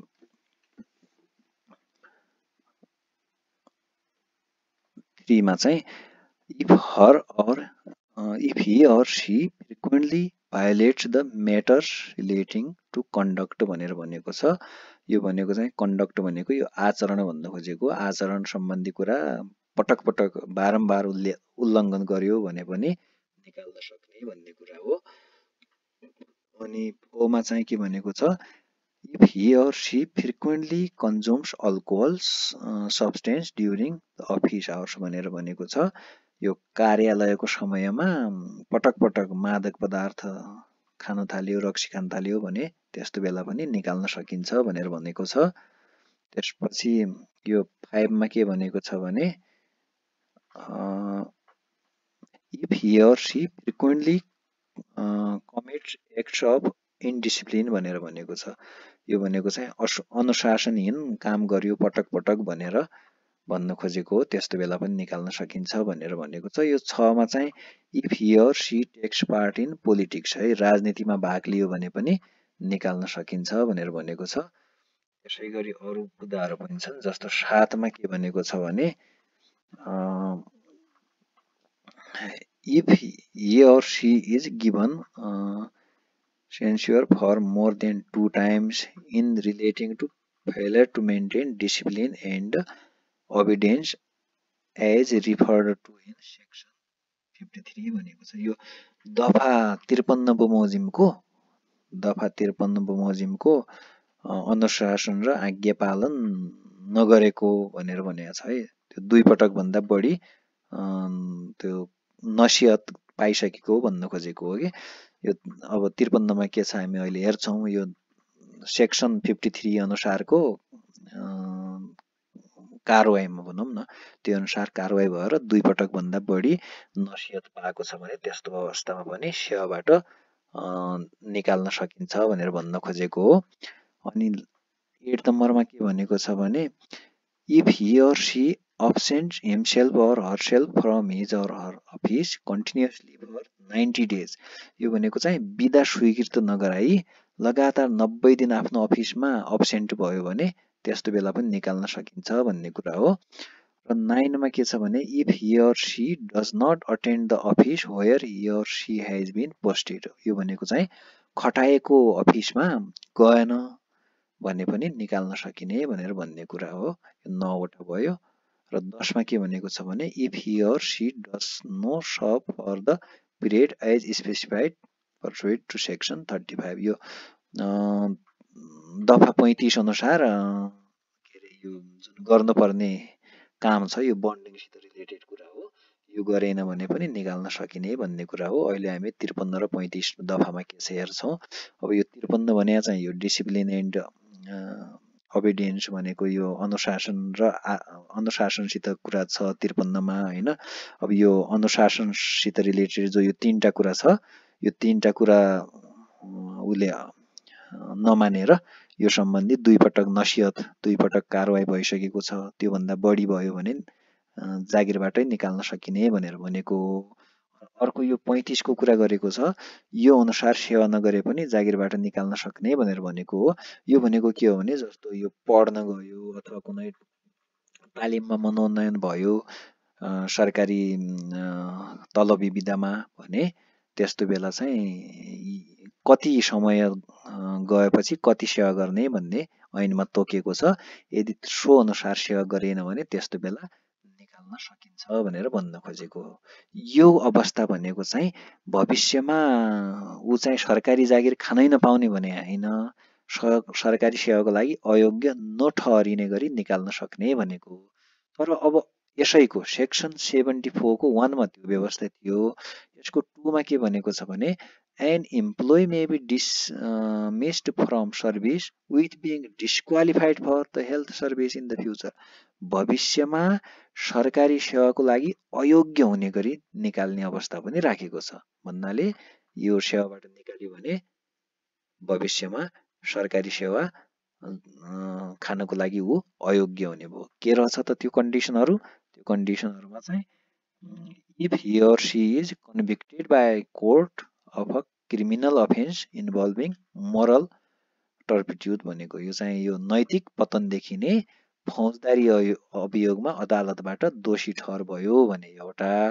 अर्को चाहिँ if he or she commits corruption, भ्रष्टाचार गर्यो भने अर्को। यो दुईटा कन्डिसनमा भविष्यमा सरकारी जागिरको सरकारी सेवाको लागि अयोग्य ठहरिने गरी निकाल्न सक्ने भन्ने यो दुईटा कन्डिसन। यति नै थियो क्वेशन नम्बर 8 को 10 मार्क्स को हो। यो यति लेख्यो भने लगभग पुग्छ। Okay, last question question number 9 मा के भनेको छ भने स्टेटिङ about the formation of executive council of Patan academy of health sciences, कार्यकारी परिषद कसरी बन्छ, describe it's functions duties and rights according to Patan academy of health sciences act 2064 भनेर 10 नम्बरको सोधेको अवस्था छ।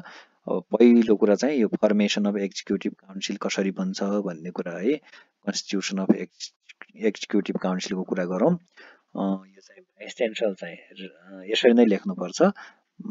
यो चेयरपर्सन चाहिँ भाइस च्यान्सलर हुन्छ, भिसी चाहिँ चेयरपर्सन अध्यक्ष हुने भयो। त्यसपछि रेक्टर चाहिँ मेम्बर हुने भयो, एउटा मेम्बर रेक्टर हुने भयो। अर्को मेम्बर चाहिँ वान पर्सन फ्रम एमंगेस्ट डिन है। अब त्यहाँ विभिन्न डिन हुन्छ, मेडिकलतिरको होला, नर्सिङतिरको होला है। त्यो डिनहरु मध्येबाट एकजना मेम्बर भनेको छ। त्यसैगरी one person from amongst the chiefs of educational institution who is a member of Senate है। अब यो सिनेटको सदस्य भएको अनि त्यो चीफहरु मध्येबाट एकजना सदस्य भनेर भनेको छ। त्यसपछि डाइरेक्टर, हस्पिटलको डाइरेक्टर पनि मेम्बर हुने भयो। अनि त्यसपछि वान पर्सन फ्रम टिचर्स, अब त्यहाँ भएको टिचर मध्येबाट एकजना हुने भयो।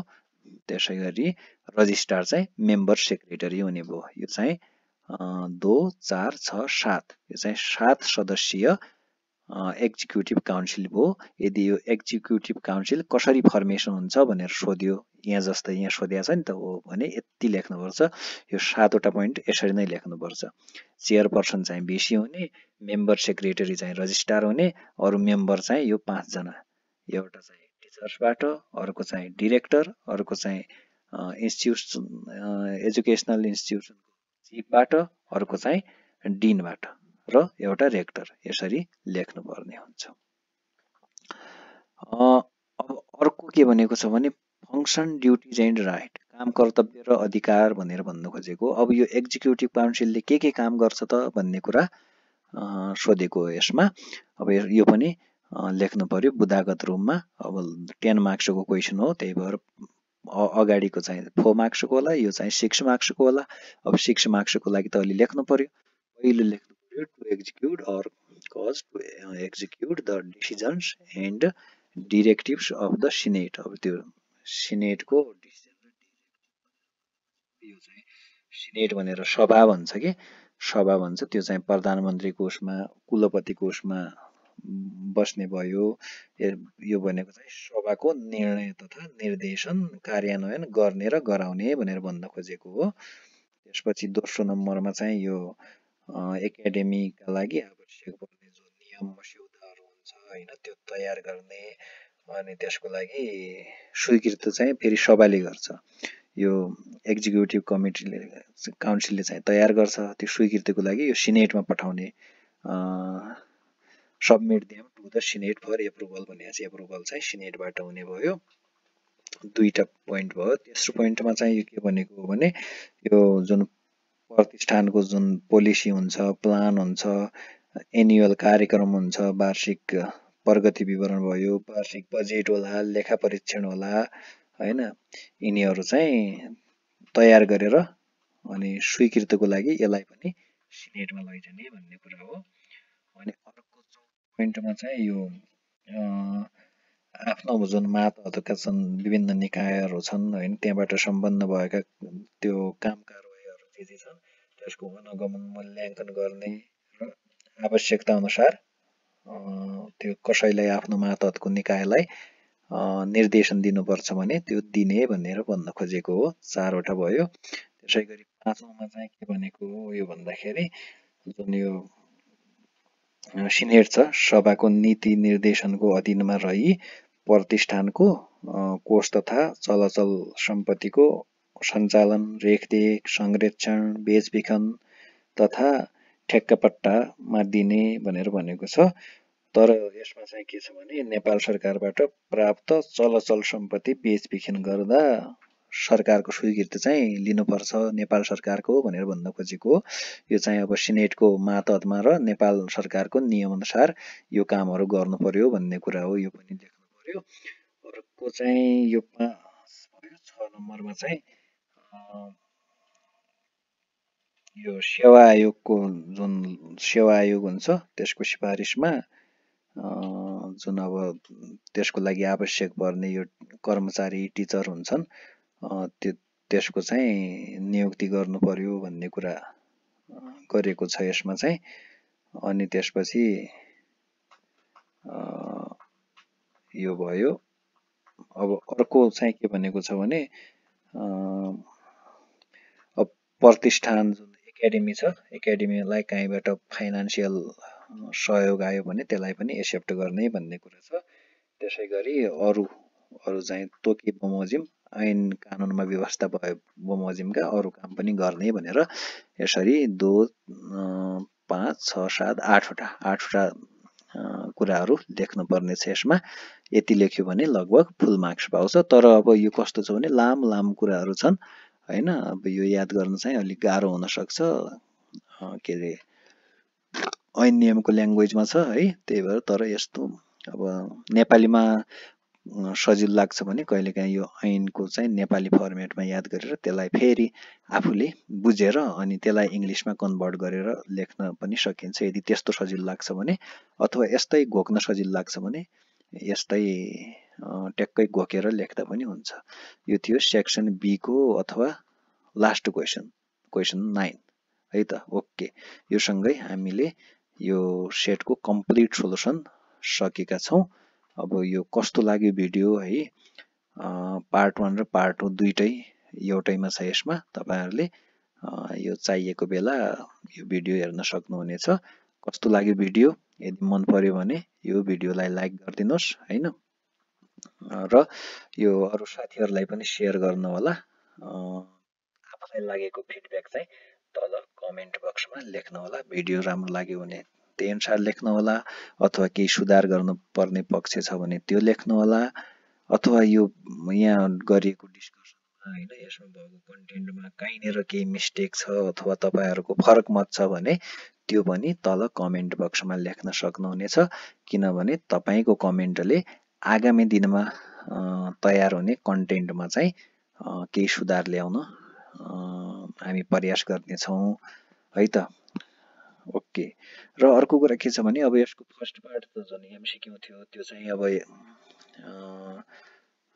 सरसर्ती तपाईले हेर्न सक्नुहुन्छ, र यो अब भनौं न यो युट्युब च्यानलमा रहिरहने भिडियो हो। तपाईहरुले चाहिँ चाहिएको बेला यसलाई हेर्न सक्नुहुनेछ। अनि यसलाई बीचमा पज गरेर यो जुन मेनली यो सेकेन्ड पार्टको लागि अब यसमा फटाफट नै गएको छौं हामी हैन, बीचमा पज गर्ने अनि पज गरेर त्यसलाई चाहिँ तपाईहरुले चाहिए अनुसार राम्ररी पढेर त्यसरी पनि गर्न सक्नुहुन्छ। एकचोटी हेरेको भिडियो जहाँसम्म पुग्नुभयो, जस्तो 10 मिनेट आज हेर्नुभयो, आधी घण्टा भोलि हेर्नुभयो हैन भने त्यसरी बीचबाट कन्टिन्यू थप हेर्न सक्नुहुन्छ। Okay, thank you.